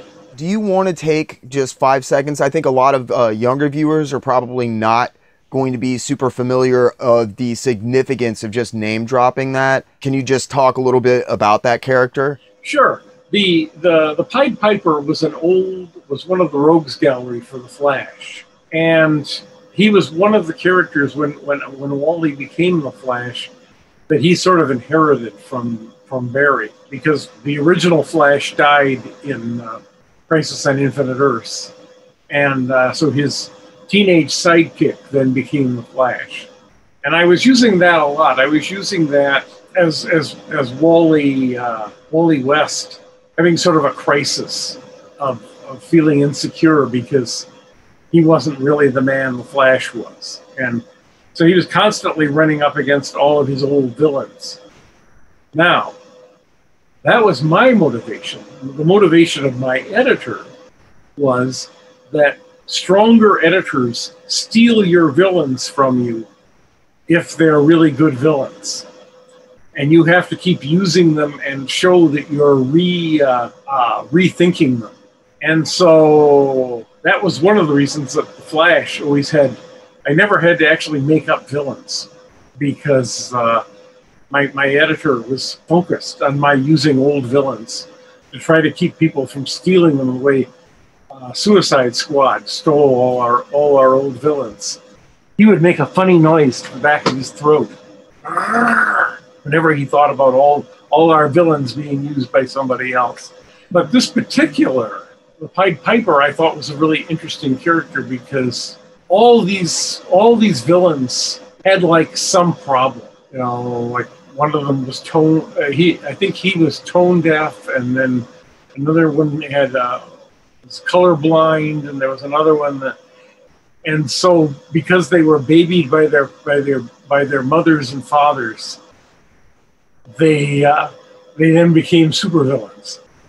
I'm not sure that actually trained kids to not be spoiled, but that was the motivation of the first generation of DC editors anyway. So anyway, I had reached a point, they had a series, both in Marvel and DC, really, really, really awful things about gay people. The Hulk was, it turns out, as a young man, raped in a bathroom, and that was what gave him his Hulk rage. And then they had a whole bunch of characters, disparate characters, who had their mutant powers turned on, and so they all became new heroes. And one of them was a character who was this incredibly, flamingly gay character called Estrano, meaning the strange one. And he became a superhero, and they came to the editor who had done all this, and they said, you know, well, he doesn't seem to be, you know, particularly gay anymore. He had a really, really strong lisping accent and a whole bunch of things, and the editor said, oh, well, getting his powers cured him. Well, you can imagine how well that went over. And I actually volunteered a couple of times. People, you know, I would pass notes to the editors when we were at conventions together. I said, Estrano, I can find a way to make Estrano work. You know, then nobody believed that I was serious.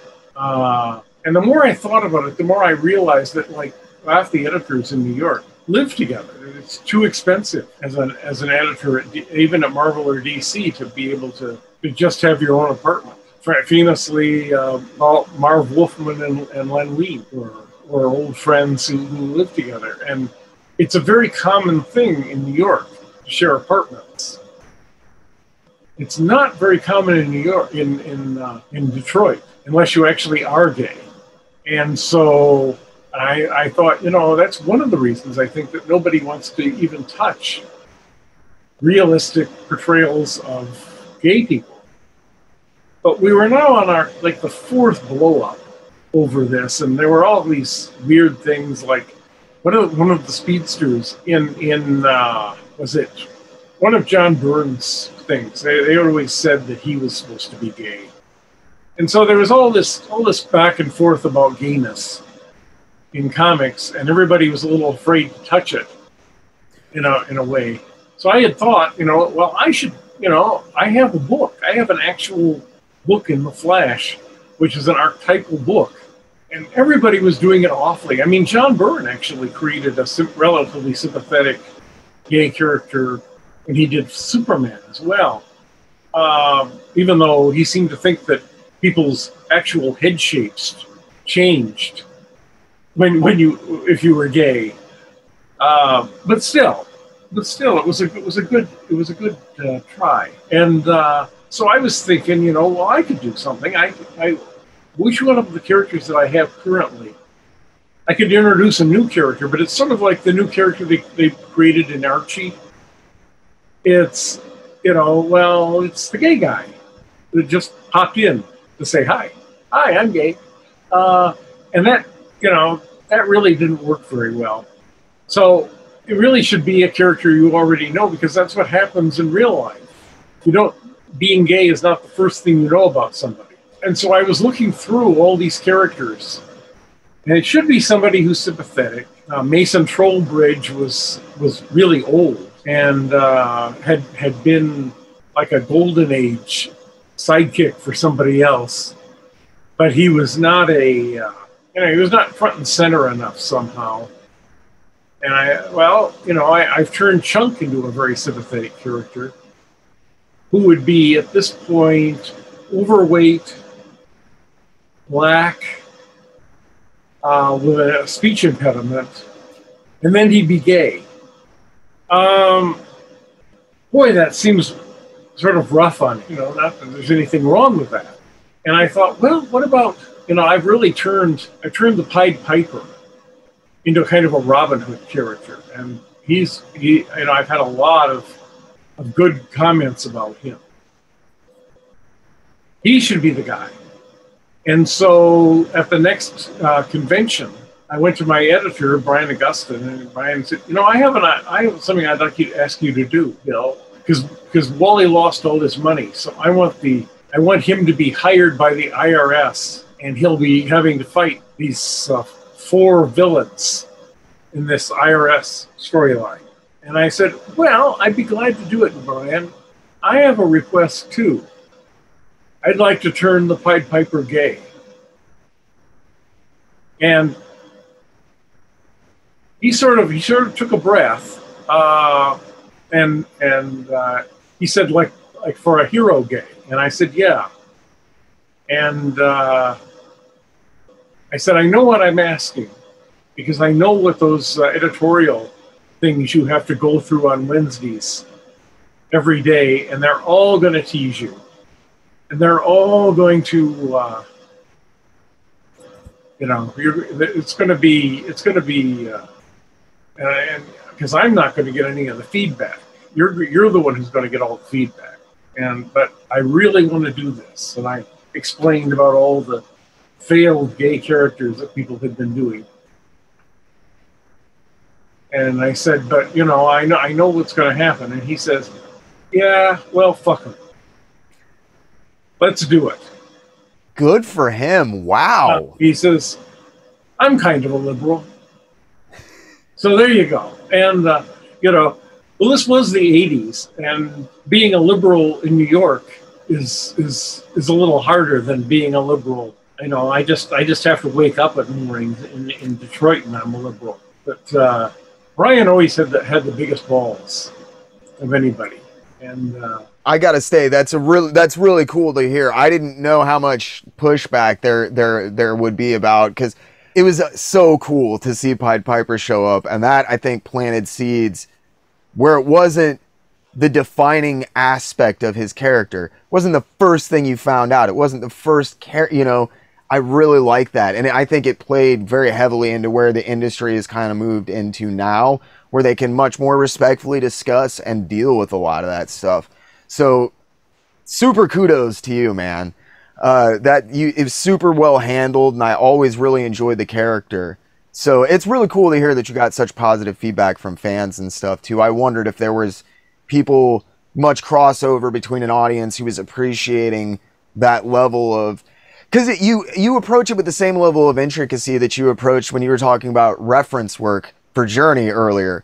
Like, it made me laugh because you're like, well, I knew when I drew a tree that it would be a tree that was here, and I'm like, man, most guys who draw comics don't even care what planet that tree's from. They're like, let me just get a freaking tree on that page and we're good.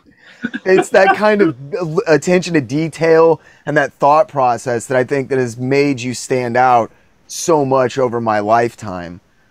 And speaking of this approach to everything, let's get back to the writing on the Maxx. It's going from darker image. You guys are picking up. You get you got that first issue out. Everything blew up. You sold millions of copies. From what I understand, it was kind of a back and forth on that, because you and Sam were living on separate parts of the country at that point, yes, right? I was in Detroit, and Sam was in L.A. And so it was mostly just telephone conversations where you guys were hammering out what was happening. Can you talk a little bit about the plotting and writing process?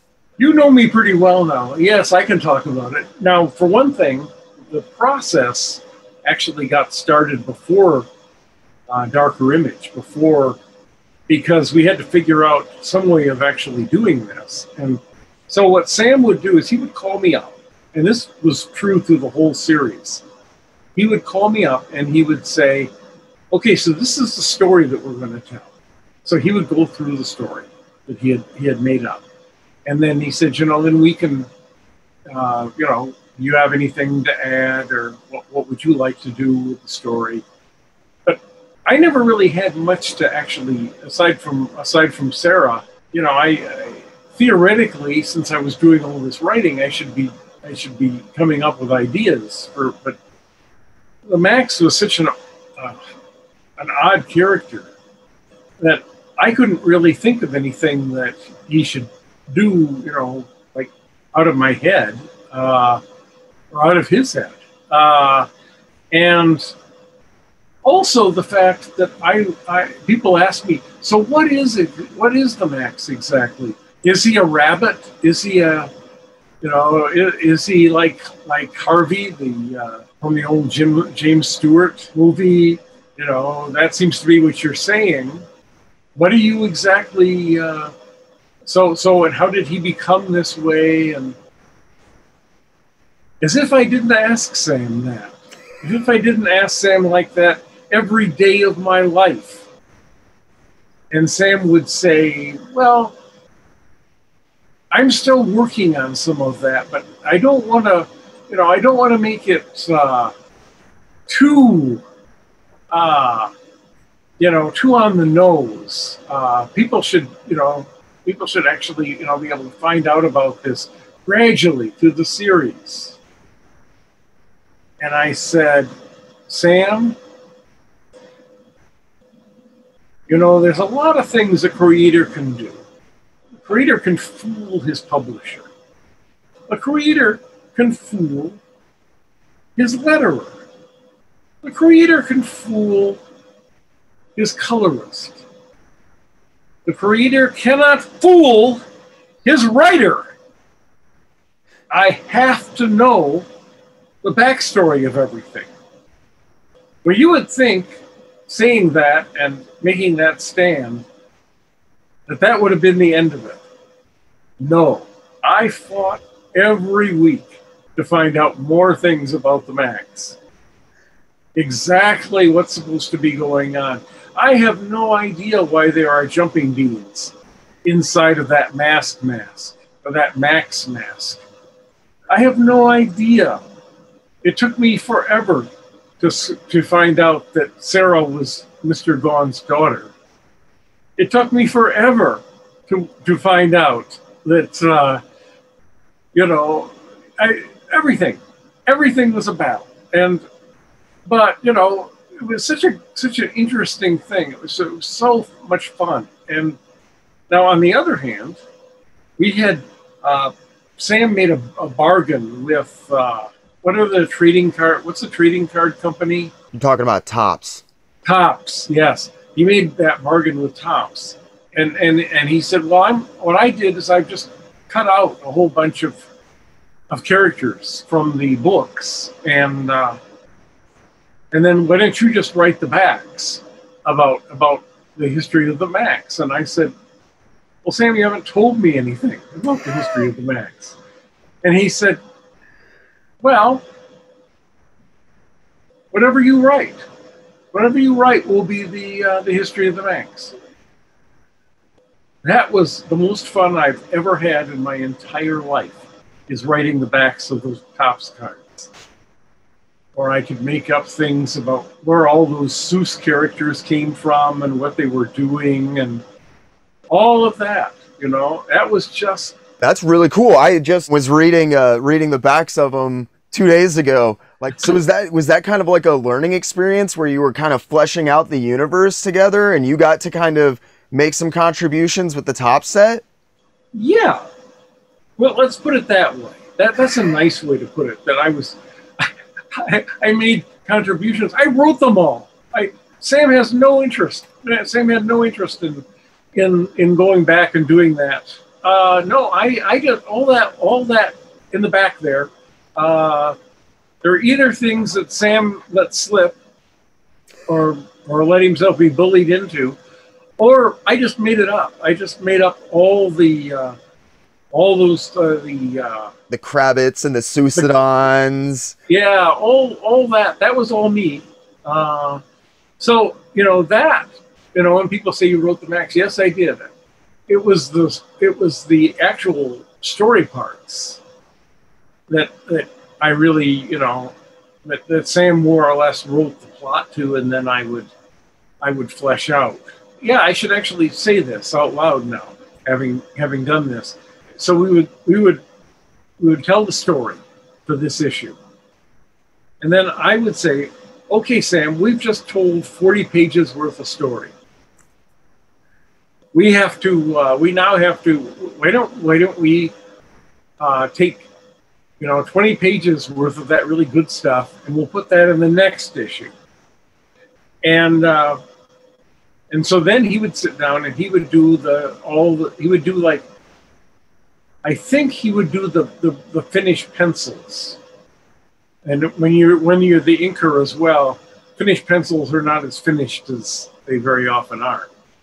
Mine aren't anyway. And then he would Xerox off really dark those pencils, and then he would run over the parts that weren't dark enough with a magic marker, and then he would send those to me as faxes. We don't have any of those, unfortunately. Oh yeah, that would have been nice to save those, wouldn't it? Well, yeah, I was just getting ready to be like, oh my God, you don't have any of those left, do you? That's such an interesting way. We haven't actually gotten all the way to the back of all the boxes and all the bins. I found a whole bunch of Journey covers, comp covers, like last year. So conceivably, there could be stuff there. So anyway, so that comes back to me. Then I look at those and I do the captions and the dialogue from those, and I do that in the computer. And so I send that as a fax usually, because I used to know how to send faxes from my computer, and that would be sent as well as the finished artwork to our letterer, who was also a sort of a final editor on this. He had been an editor, and so there was a lot of editing going on in a certain way. But I think he discovered, as well as I did, that you can't really edit the Maxx, because what is the Maxx about? No one knows what the Maxx is about. So anyway, that was the writing process to this, because the whole idea of this was eventually Sam was going to take over the writing. That had always been once he had learned enough about writing, because he was incredible. If you think he's insecure about art, he was really insecure about writing, and I think he thought it was kind of magic what I was doing. So we would send all that stuff in, and then it would all get combined into an issue of the Maxx, and then it would be sent off to the colorist, who also lived in California. The other thing was all these other people lived in California, as well as the guy that did the guys that were doing the cartoon of the Maxx. So that was how we wrote it. Yeah, I'm trying to track down Steve Olaf right now, man. The colors on that book always blew my mind. Him and Was it Ruben Rude, I think, was the other guy who was doing backgrounds and colors and stuff. God. So it was always kind of the plan when you came onto the series that Sam made a reference in one interview that I found where he referred you as, quote, training wheels. And like that basically on the tail end of the Maxx, he was wanting to fall flat on his face on his own merits, I think was the way he put it. So that was always kind of the plan, was that you come on and you're writing and he's kind of maybe paying attention to you and you guys are doing this more collaborative effort and he's learning how to write the series from you? Yes. In the same way that he learned in his mind, he learned how to ink from me by going over that issue of Journey. Now, the fact that he's never really understood that he was actually instantly better at inking and doing my inking than I was. Now, in my defense, or whatever, I was not actually sure it would ever happen. Because, you know, Sam just was Sam. Was he ever going to be as good as... Yeah, I just had an insight, and I don't know if it's true or not. I pitched him the idea of, you know, if you're having all this trouble with the Maxx, what if we did like little 3 or 4 page short stories of Journey in the back of the Maxx, and I would publicize me so that I would, because when this is all over with, you know, I was not making a lot of money off of Journey or off of Bliss Alley. And so, you know, we could get people used to the idea and then we would be able to do that. Well, Maxx, of all of the nice things that he's ever done for me, Sam just never really liked that idea at all. He would talk around it the way Sam does. He never really said no, but he certainly never said yes. And it occurs to me suddenly that he was afraid that if people actually saw my artwork and writing next to his, that they would not like his anymore. That sounds like a very Sam Kieth conclusion to draw. It was, and it was such a Sam Kieth conclusion that it just occurred to me now. Because of course everybody was coming for Sam. Of course that was the reason they were there. But anyway. So the series is picking up steam. You guys are working on it, and Sam makes the deal with Topps. You guys have done the cards. That is a huge coup for anybody these days that doesn't know, to have a series that came out, because that Topps series came out almost concurrently with the first couple of issues. I mean, that series was out quick, and you guys were getting a ton of exposure other places. I know that Sam was the one making all of the deals, and this is just operating from a basic level of assumption and suppositions that I have made, because he just doesn't do interviews or talk. The cartoon. Or explain. Remember that he doesn't explain either. And, yeah, okay. And when he does explain stuff, read the same thing that he explains 5 years later when he talks in an interview about it, and it's totally different. But my basic understanding with the cartoon is Rob Liefeld had a system set up inside of Image that was for in-house development. Cross promotion. Yes. And that Sam was basically able, with very little exposure, understanding, experience, or effort, was able to essentially sell the Maxx to MTV to get this cartoon series that resulted in one of the most absolutely magical moments in animation that I think has ever occurred. Was that how it went down? MTV was doing their best to play us against one another, which was probably mostly because they were kind of jerking us around. it turns out that what MTV really wanted was Beavis and Butthead. And they wanted something else too. But it wasn't, we thought that this was all going to lead somewhere. I think that was mostly what it was that we thought, maybe they're going to ask us to write more cartoon series, that kind of thing, that there would be legs to this. Because that was what I was always pushing us for, because I knew that, this was all eventually just going to fall apart. People, even Don Simpson and Bill Willingham and John Ostrander, all these people knew that this could not last forever, this huge boom.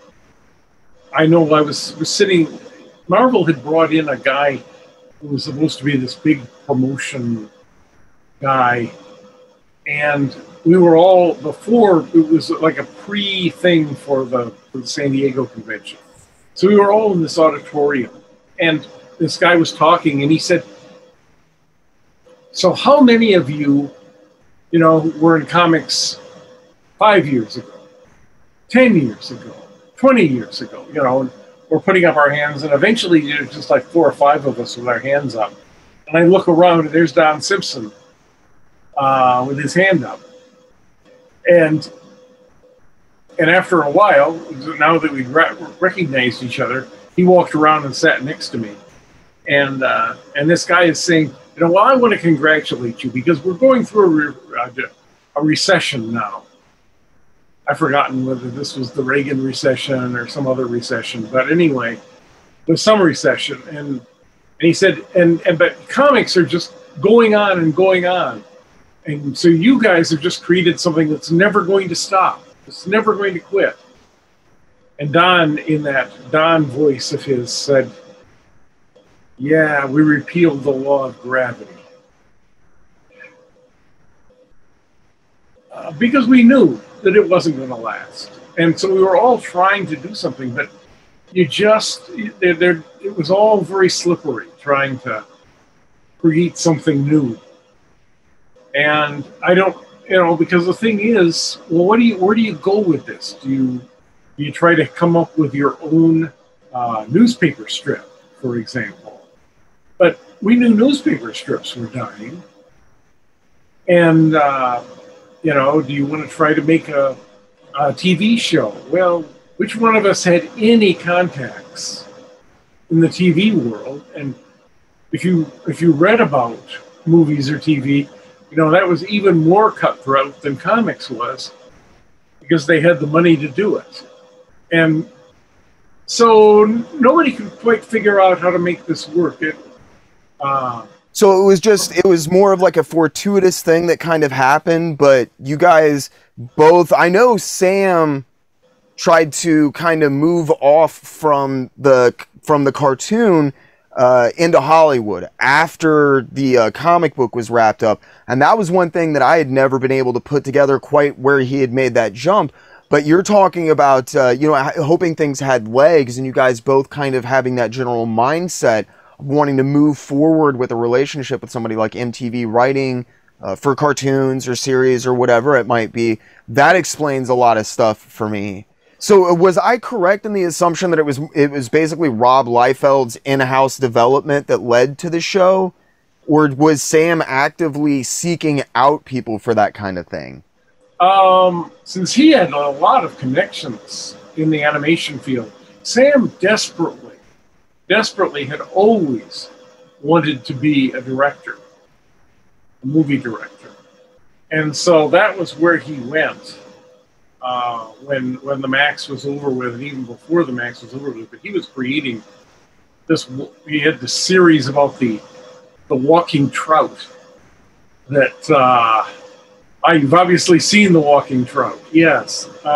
So he was always doing things like that, as opposed to me, which was never doing things like that. I was always much more interested in the actual making the comic book. I was going to say, and that's really interesting that you said he had connections, because right until you said that, for whatever reason, I know Dave Feiss is his cousin, but I've never put that together that Dave would have already been running around in those circles and have connections with the cartoon field. I'm sorry, little pieces are falling together here for me that I've spent a very long time. We're both having epiphanies here. Yeah. Did he ever talk about? Do you know who Dave Feiss is? Did Sam ever speak of Dave with you? He must have mentioned it. It sounds. He might have mentioned it just in the terms of them being cousins. You know? He's the guy who did the crap on in the hat. He designed them, and he's the guy who did He did Cow and Chicken, IR Baboon, and several other cartoons that were very prolific throughout the '90s. And I just yes, that would absolutely make sense. Dave would have been running around with everybody. Yeah, that's my feeling is all the stuff that we did, because I always hated the first issue of the Maxx. And I was constantly pushing Sam. The one thing I was constantly pushing was the fact that we ought to be talking about, there's so much weird stuff here, but we should have like one straight issue where he's a superhero.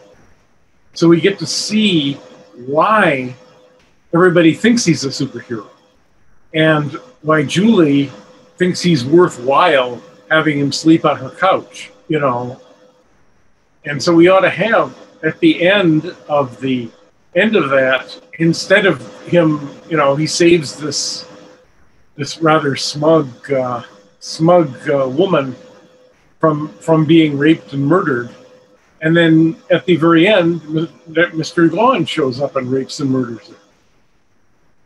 And I said, I understand what you're saying. I understand that you really don't want this to be a traditional superhero, which it isn't. And it couldn't be, even if you tried for 1,000 years to turn it into a traditional superhero. But, I would like to have like one issue that just lets people get into it a little more. Now, I guess, that was probably my bad, because people were obviously really into it because we had the most popular book in the country, or one of them. But I'm not sure that they were buying it, because they understood it. They were buying it because they thought it was collectible, and that was not a reason for us to be doing it. So I was constantly pushing, and so when they came to us and said, "Can you write the first 2 issues?" These are 15-minute episodes. So could you write what's the equivalent of writing the first book? And I said, yes, I can do that. I can clean it up a little. And so that's the reason that it has a more cohesive ending.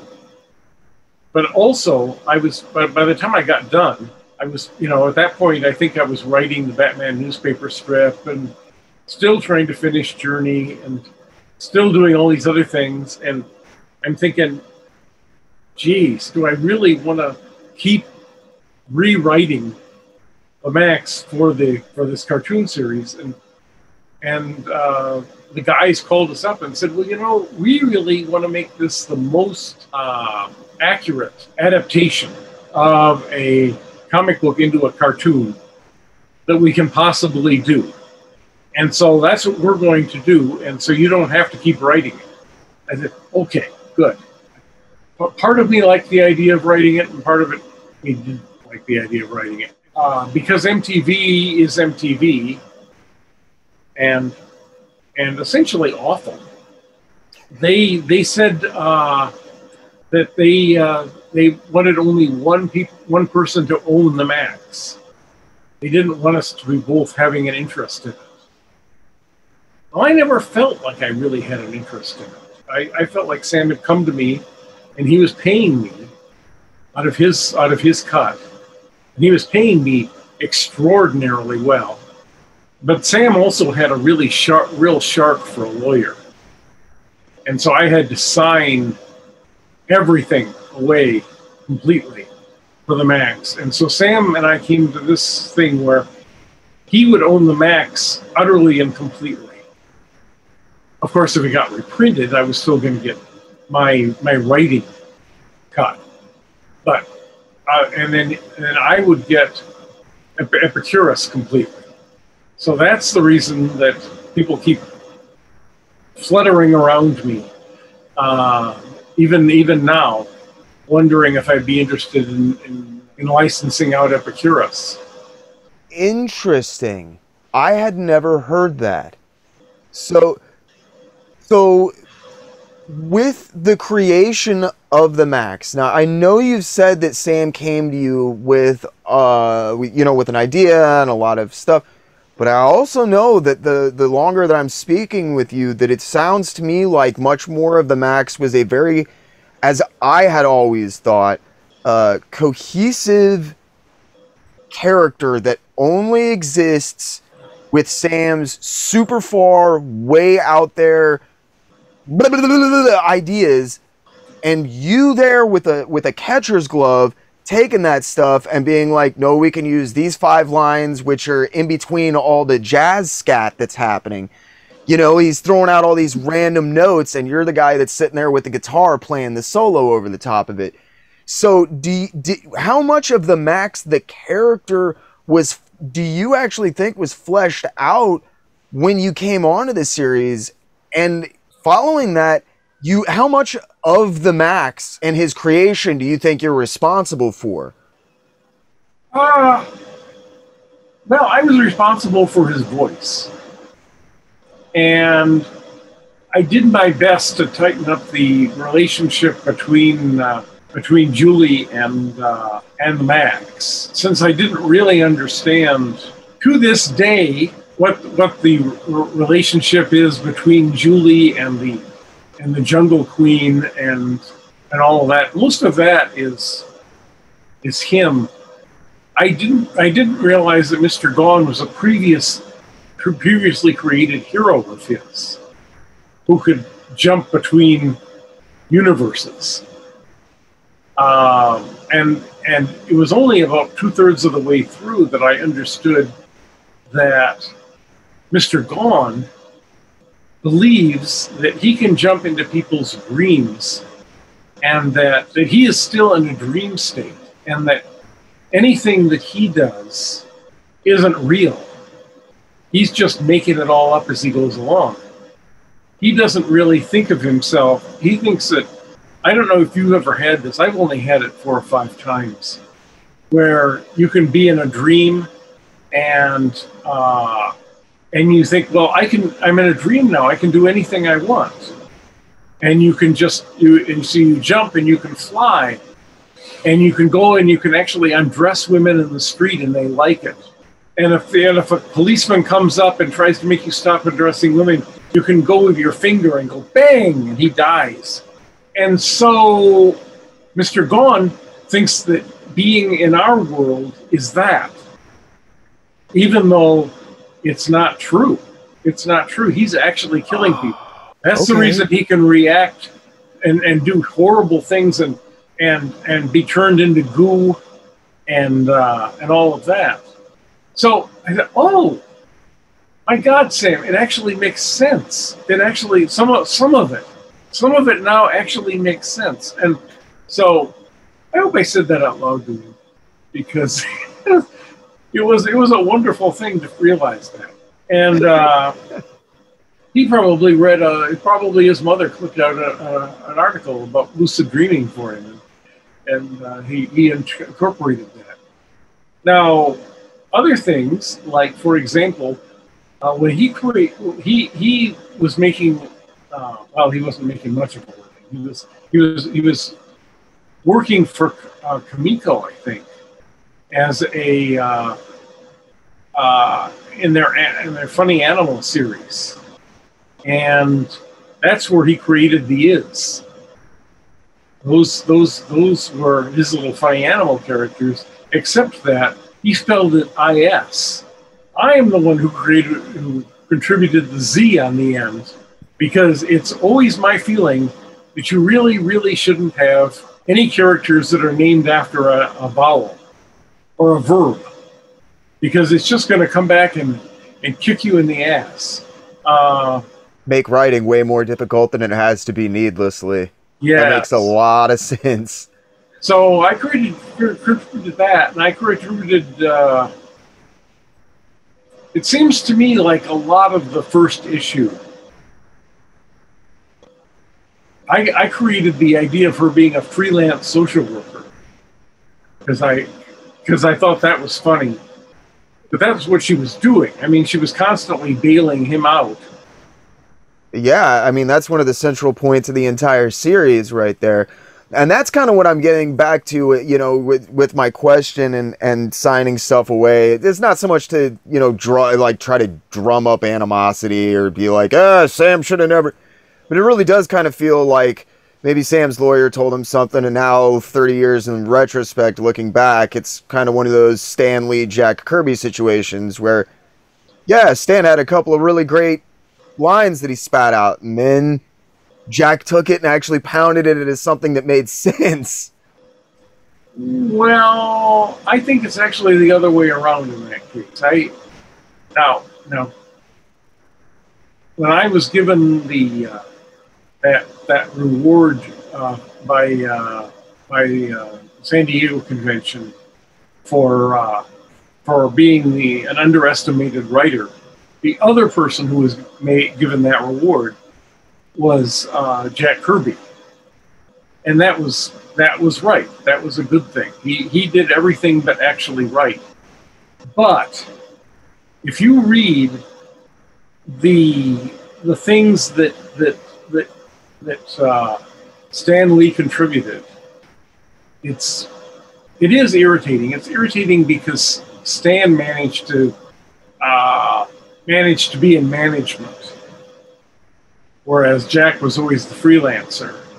And Jack always sort of wanted to be the freelancer, but you know, it was a bunch of things, and it was not. People say that if you actually look at the artwork and the story that's being told, and then you go on that second level of the dialogue and the captions, it's much better. It has a depth. Those comics have a depth to them, with Stan writing them that they didn't with just Jack there. No, and I would absolutely agree with that. That was kind of my point, though, is that sole creator and credit is essentially given to Lee at this point, whereas I think that if you read anything that Kirby or Lee did separately, they're very much lacking, and you can see where the other picked up the slack. That's more of what I meant, was that it was a much more mutually symbiotic relationship between you and Sam as far as the creation and the evolution of the Maxx. I think that's true, but I also think I was making enormous amounts of money, and Sam and I only ever had a handshake.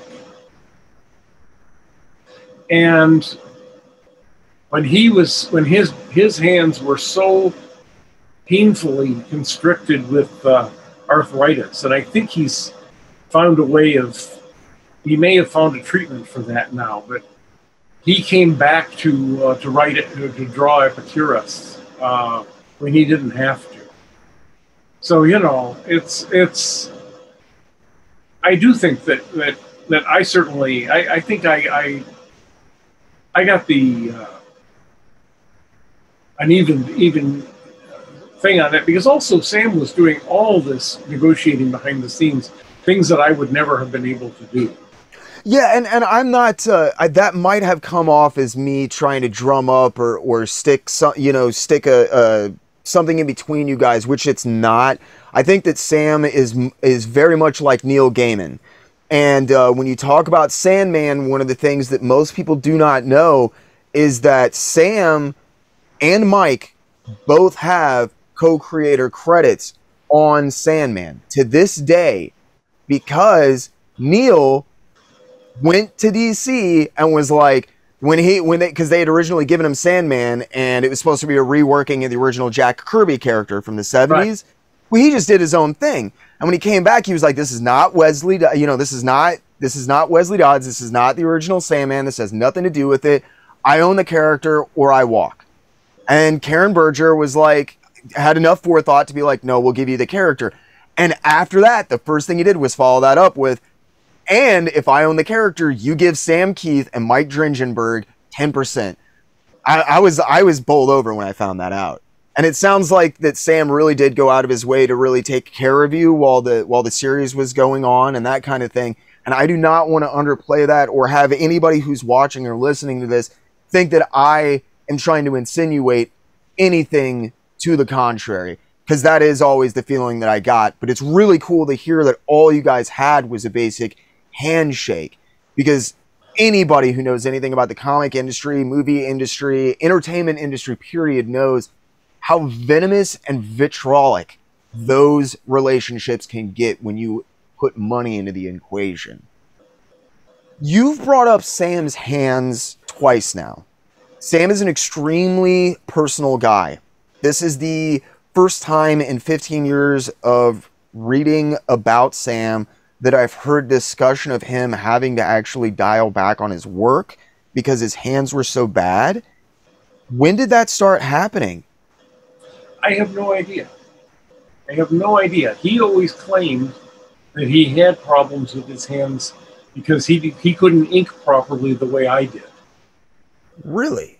And because I grew up, don't forget, I grew up in an entirely different universe where, or when we were learning we were being taught penmanship, you had to hold the pencil so loosely that it could be drawn out of your hand. And so that's the way I ink. I ink pretty loosely as well. And Sam was always amazed at that. And it's a death grip on his brushes. And I haven't ever brought it up. I haven't brought up any of this stuff between Sam and me, partially because I was working for the Comics Journal, and I didn't want them to catch whiff of anything that was a problem. And there, when I lost all my books, and then Sam decided almost at the same moment that he was going to start writing the Maxx. But he was starting to write the Maxx because the Maxx had gone from selling 1.2 million copies to selling 20,000 copies. And so it wouldn't have, there wouldn't have been enough for me anyway, really. But I didn't want to have one of those Gary Groth interviews where we tear each other apart for Gary's amusement, even though I find those interviews very amusing when I'm not one of them. So, that's...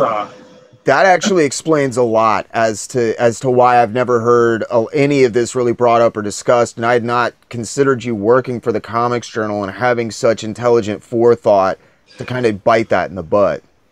So, now, I don't want to get too much into this. Are you aware of the lawsuit that happened on the MTV animated series? No. Okay. I think maybe somebody has picked this up and has mentioned it to me at the middle of a convention. But if you've ever seen me in the middle of a convention, I'm even more fractured than I am now. And the reason I've never mentioned Sam's hands is I didn't want it to get back to people who might hire him. Yep. But I've seen now that he's drawing just like Sam Kieth in the little things that he did with for DC. He's radically altered his style. It's much less ink intensive, it appears now. The old doodling, as he used to call it, the noodling and the doodling, with the all the shreds and the tatters and all of that, that's evaporated. And in many of his interviews that I've gotten with him, he says, I can't draw like that anymore. And in myriad of different ways, but all meaning I cannot do it anymore. I had always previously taken that as Sam having some sort of mental aversion to doing it because he seems so upset about how much people like the Maxx. But with his hands messing up and the evolution in his style, that adds up a lot better. Now, as I said, the Maxx seems to be a double-edged sword for Sam. He loves and he hates the Maxx. As you guys were progressing on the series, was it getting easier or harder for Sam to work on the character? Because the sales were falling, and I kind of always got the feeling that he felt a little bit freer to work on the series. But I was wondering if it was in actuality like that. I think, I don't know, it might have been the case. I'm trying to think. I always thought it was great, by the way, that I got replaced for one issue by Alan Moore. You can't ask for much of a better fill-in writer, man. I know. That was so cool. Of course, I got replaced by Alan Moore on Mr. Monster. Oh my gosh, you're right. Absolutely. Man, I had totally forgotten about that. Talk about a small world, man. Yeah. So, you brought up Sam letting you go from the Maxx right around the same time that your stuff for DC was mostly wrapping up. And the stuff I was writing for Image too. Oh yeah, absolutely. And I know that you've said Sam has treated you very well, and you obviously have an extremely high opinion and feel that way. You know, was it hard to walk away from the Maxx? There had to have been pretty good money at some point, and even though sales were dwindling, and I'm sure that had to have been lessening, you know, did you know that there was such a dry spell coming? No, actually. It all happened over the course of about 3 months. What happened with all of that? Because you finished up your Flash and your Wonder Woman, and Hawkman, I think, was another one that you were doing at that time, right? And as soon as you left the Maxx, it was within like maybe a few months, and it just seemed like DC was not having you anymore. You'd been there for a decade. You're assuming that there is loyalty. No, I'm not. I was just wondering if perhaps an editor had changed, or, you know, several editors, or... Well, one of the things that happened was that when you have editors, there's an illusion that people have that if you're working for DC or Marvel as an editor, that you're making a lot of money, and you're not making a lot of money. You're making very little money. And so you would actually have editors who would have a lot of power over what the writer was writing, say, but they wouldn't have a lot of power.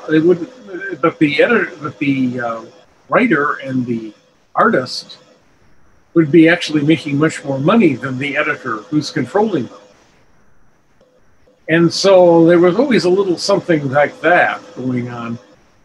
And so 4 or 5 of the editors that I was using, mostly Brian Augustyn, decided, well, hell, I'm tired of being poor and getting to hire people who can make a lot of money.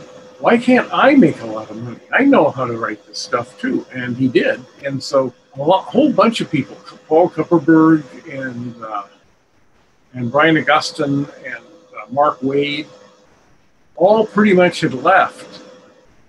And so as a result, the people that knew what I could do weren't there anymore. I think that's a lot of it. And that's what I was wondering. Yeah, if somebody had left, and that's a changing of guard would make a lot of sense. And so you're saying like basically every editor you'd worked with had basically made the crossover into writing. And I was, and plus I didn't notice it as well because I had made pretty good money there for quite a while. I was not only with the Maxx, but also with things like Night Witch and or whatever that witch was that I wrote.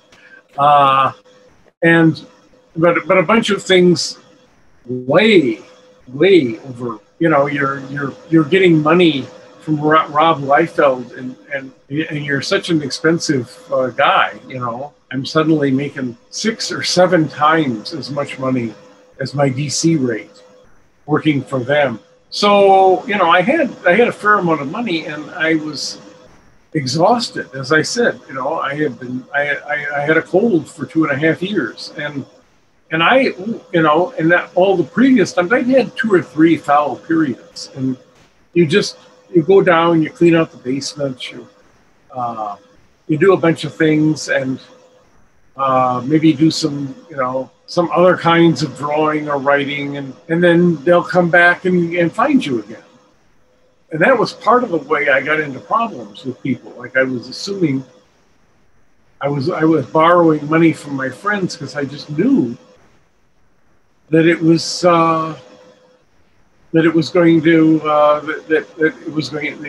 this fallow period would end, but it never ended. Can you talk a little bit about, I don't want to dwell too much because I don't want it to seem like a pity party, but you have had some really rough times since leaving the Maxx. And as a fan of the Maxx, I wish I would have been, now that the internet's around, it's amazing, and I can hear about it, and I can see about it, and I can tell people about it. But I really wish I had been aware that you had been struggling, because I, you know, would have made a very concerted effort to try to make stuff better for you, to make a voice heard for your return in the past. Can you tell our viewers just a little bit about what's going on where you're at now? Because I've had several people ask about how you were doing and what you were up to. Well, right now I'm working for a comic company called Resurgence, and they're working on being crowdfunded. So right now I'm sort of the story editor there, but I'm not making any money from them. For fun, I work at Yeet, and that's more fun than anything, because I would say that Brian Augustin and Diana Schutz were my best editors, but actually Mike Jones is my best editor, because I will just come up with something and say, well, I'm going to have talking snowflakes in this, and you know, say, okay. So I make all my money off of doing commissions, which is how most comic book people actually sweeten their incomes, is through commissions. And my problem lately has been that I was in an automobile accident, and not a terrible automobile accident, but it made my sciatica worse, and it made my thumb and my little finger worse, and it's been really hard to keep up with the artwork that I did. I'm planning on probably coming down here to the studio. What's the best way for people to get a hold of you about, you know, commissions and that kind of stuff? Because I'm terrible about remembering what my prices are and everything. Mike Jones is the best way to reach out and get a hold of me. I have 1 or 2 people that I've actually found on my own, but for the most part, easier. It's also easier. My rates and my income for going to conventions actually increased considerably when Mike was there to tap me on the ankle and say, no, Bill, your real price is $100 a page. No, Bill, remember we decided it was going to be $150 a page? Remember that? That's, you know, so, you know, it's really hard to set your own prices. It's because you have somebody there, and they look like a spaniel, and I've loved your stuff, and I drove in from Grand Rapids, and I bet you get that all the time. Make yourself say, you know, I have a rate of $10 a signature, you know. So I have got about 15 or 20 minutes left here looking at my phone. Trying to think to kind of follow up. Now, after you left the Maxx, You and Sam, did you guys stay in touch? I know you did the Epicurus. You said he did the Epicurus piece for you, just basically, you know, to try to help you out a little bit. And that would have been around 2002, 2003, right? Have you guys stayed in contact since then, or have you lost contact with him like every other person on the planet? The second one. In fact, I had lost contact with him when he called me up and said he was going to do the Epicurus that DC wanted. It was that far back, and I tried several times. I've tried all the tricks that everybody else has tried, and go on his webpage, make a little mewing noise, look like a spaniel, but it just doesn't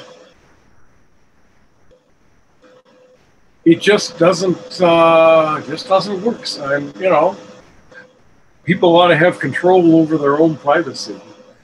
Sam seems very private, and a lot of people are always asking me, you know, with these interviews, they're like, why don't you interview Sam Kieth, dude? You've done like 4 hours of 4 hours of video about him, and you've interviewed his best friends from high school and his publishers. And I'm like, number one, Sam does not talk to people. He just doesn't. I've got like 15 interviews over the last 30 years of his freaking career, and most of those are like a page and a half, 2 pages, guys. I'm not that kind of guy. And like on top of that, like I really do worry that like Sam Kieth is going to see one of my pieces one day and get upset because I'm talking about something that I shouldn't be talking about. And it's something that I constantly worry about, and it does weigh on me a little bit, prying into somebody's life and asking these questions about his wife and his mother and this kind of thing. And it's only because I love him. If you're watching this, Sam, it's only because I love you, bud. But it kind of breaks my heart because it feels like every single person that he's worked with, every single one of his friends, he's either just kind of stopped returning phone calls or they just have fallen out of touch, and Sam will make he's either got so much guard in front of him that he's unaware, or he's unwilling to make that reconnection effort. Was that something that Sam dealt with when he was younger, or is that something that you saw progressing as he got older? Because it's something that I saw happen after Sandman issue 1, more and more and more, to the point now where I don't know but one person that I've talked to that's had contact with him in the last 10 years. You know, looking back on it, he's always called me. Now, he called me every week, so I didn't really think about it. Mm-hmm. And it was fun. I mean, we had lovely long conversations, and in fact, he sent me recordings of the Beatles' White Album. He was into sort of soft rock, and I was into folk music, and so we would trade back and forth. I remember he asked me, at this point, this was a long time ago, of course, but he said, you know, what do you like? Do you like iced tea and that kind of stuff? And I said, well, not really. I don't really even understand it. I was just listening to Puff the Magic Dragon the other day. I don't really understand Puff Daddy. And he said, so that's.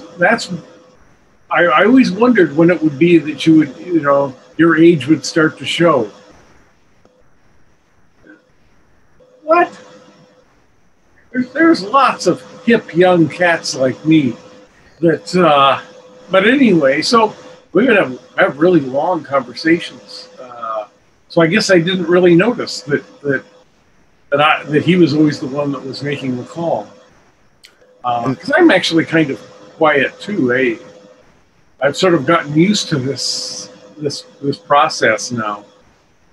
And you know, it's like the other day I had gotten I have a brace to try to not have my sciatica in my knee hurt so much. And so I went to, where do you live, by the way? What state? Illinois. Oh, see, I think you have Myers there, right? The store. Mm-hmm. Yeah, and so I had my cane, I had my brace on, and I was thinking, yeah, I've just about gotten over this, all these problems that I'm having with problems with my feet and problems with my hands and all that. And I went through the electric door at Myers, and I got too close to the gizmo that they have that you can that holds your disinfectants to be able to go in. And so I was a little off balance, and I'll just steady myself on this gizmo, and it was not anywhere near as stable as I thought it was. And so me and the cane and my whole weight and the gizmo all came down on my thumb. But I got up, and people all gathered around, and oh my goodness, oh look, he only has one arm. Oh my goodness, I hope that's all right. Oh gee, is he? What year is it? What year is it? Who is the president? Thank God it's not Trump. And so they helped me up, and the managers all came over. Do you need me to send for an ambulance? All of that. How many fingers am I holding up? Count backwards from 4. All that kind of stuff. And it's like, no, please don't send for an ambulance. I can't afford an ambulance on top of everything else, But it's embarrassing because all these very young women are trying to hold me up and all that. But after that, I was able to, I actually I had been looking around trying to find because my foot hurts. So I was looking around for one of those electric carts that you have, and I looked in the wrong direction and threw my balance off, and so I got back in my electric cart, and I went off and I bought the water that I wanted to buy, and so that part was all right. But then I get home, and I'm thinking, okay, so what kind of pain is this that I actually have in my thumb? Is this that sharp blinding pain that could mean that I have a broken thumb, or is it just a sprain kind of feeling? And so I was not feeling too cool by the time I got home. I bounced off a couple of other things, on the way down. And I felt like being, having people feel sorry for me, for a change. I just felt like it was nice to have people care whether you live or die. And so I went on Facebook and I told this story. And I'm getting like 60, 70 people writing and saying, oh, try liniment. What is your, how are you doing? If you have a problem, my cousins are calling and saying, do you need us to come over and do your shopping for you? And it just makes you feel good. So that's basically, I use Facebook for pain reduction more than anything. Plus, then like 3 days later, I looked down at my hand, and I apparently had fallen on the entire hand, and it was all sort of light green. So I wrote about that, and I said, either I fell on a Myers sign, or I've been exposed to gamma radiation, and I'm really angry. And then I said, and my thumb is now green and mauve and black and streaks of blue. And I said, I've always wanted to have a thumb that was the same color scheme as a Swamp Thing cover. So it's actually a lot of fun to have Facebook. I think I don't seem to get into all the flame wars and stuff that other people do. You're not enough of a negative person. If the people that get in that kind of stuff are either sucked into stuff too easily or just triggered by stupid, simple trolls. And like that's been one of the biggest pleasures of finding you, is just to discover like how really you seem like just a duck with water rolling off his back, man. Just take everything in stride. And it is such a pleasure to speak to somebody who's as upbeat and intelligent, and you seem to always be able to look on the brighter side of things, even when you need to, even when there's a lot of crap going on. You try to stay positive, and I think there's a lot to be said for that. Which people you get on Facebook, just read their walls and what they post about themselves. You find out really fast why they get into those fights, because they're just looking for an excuse to fight. They want to fight somebody. Well, and I've been in comics fandom for a long time, and I've had my share of having to pull people apart as they're wrestling on the ground. The Stan guys and the Jack guys and all of that. And, the weird thing is, I mean, you were saying that Stan gets all the credit, but I really think that Jack, everybody likes Jack, and they all, and they all blame Stan for everything. And, and people say, oh, man, you interviewed Stan Lee once. Boy, I bet you had to be really careful. And no, I brought up all the things that people were saying about it, because that's what people love, It shows that you were paying attention. Yeah, no, I think totally inside of the industry, you're absolutely correct. Anybody who's been a comic reader for 15, 20 years, anybody who fancies themselves a comics historian, yeah, they love Jack Kirby, and usually those guys are all in what I call Camp Kirby, and they are incapable of admitting that it was a relationship that happened that caused magic between Jack Kirby and Stan Lee. And I don't care if Jack did 80% of the heavy lifting or 70% of the heavy lifting or 20% of the heavy lifting. It was about a cohesive, coherent relationship that happened, the chemistry that happened between them. You read what they did apart, you read what they did together, and it should speak for themselves. It's like reading the Maxx before and after you left. It should speak for itself, your contributions to the series. I mean, I don't see anybody should get sole creator. And you've been working in comics long enough. I'm sure you understand that better than anybody, how much that back and forth goes back. Is it the guy who comes up with the one line, the idea, the original seed germinating that turns into this other thing? Is it the guy who draws it? It makes a physical representation in a medium that demands that deserves more credit. I don't know. It's not for me to say. Well, it's another. I mean, this is really inside baseball, but Journey is considered by people, and including me, to be mostly my creation, and I think it was. It was something that I was really. I was not exactly welcoming to have other people contribute to it, which has sometimes been in my disfavor for one reason or another. And my poor wife got a little of that. She would make suggestions, and I was not completely welcoming to collaborating with my wife. But on the other hand, the three greatest things that had happened in Journey were suggestions of hers. She went through and made all kinds of little circles in the trees so that the leaves looked more like leaves. She found a thing in the newspaper about how if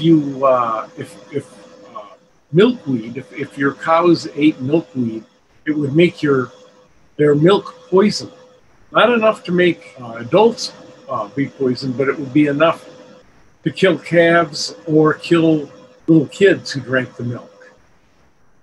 And that was the plot of Journey number 2, and The Widow. And in fact, I put one of our fights in that as well. where McAllister is planting a garden for the widow. And then at the very end, she asked me if I was. She said, you know, how are you going to end Journey? You know, you're slowing down. You've slowed down so much. And I said, well, you know, I have all these ideas about these sort of complex ideas, and I can't get rid of them now because I'm 2/3 of the way through the story, and I have to solve the mystery and so forth because I have Edgar Allan Poe on one side and Raymond Chandler on the other side, and it's all a very complicated thing. And she said, but McAllister wouldn't understand complication. He would just leave. And so I was really mad about that for about a day and a half. And then I thought about it and I said, yeah, he'd just leave. He wouldn't care about the mystery.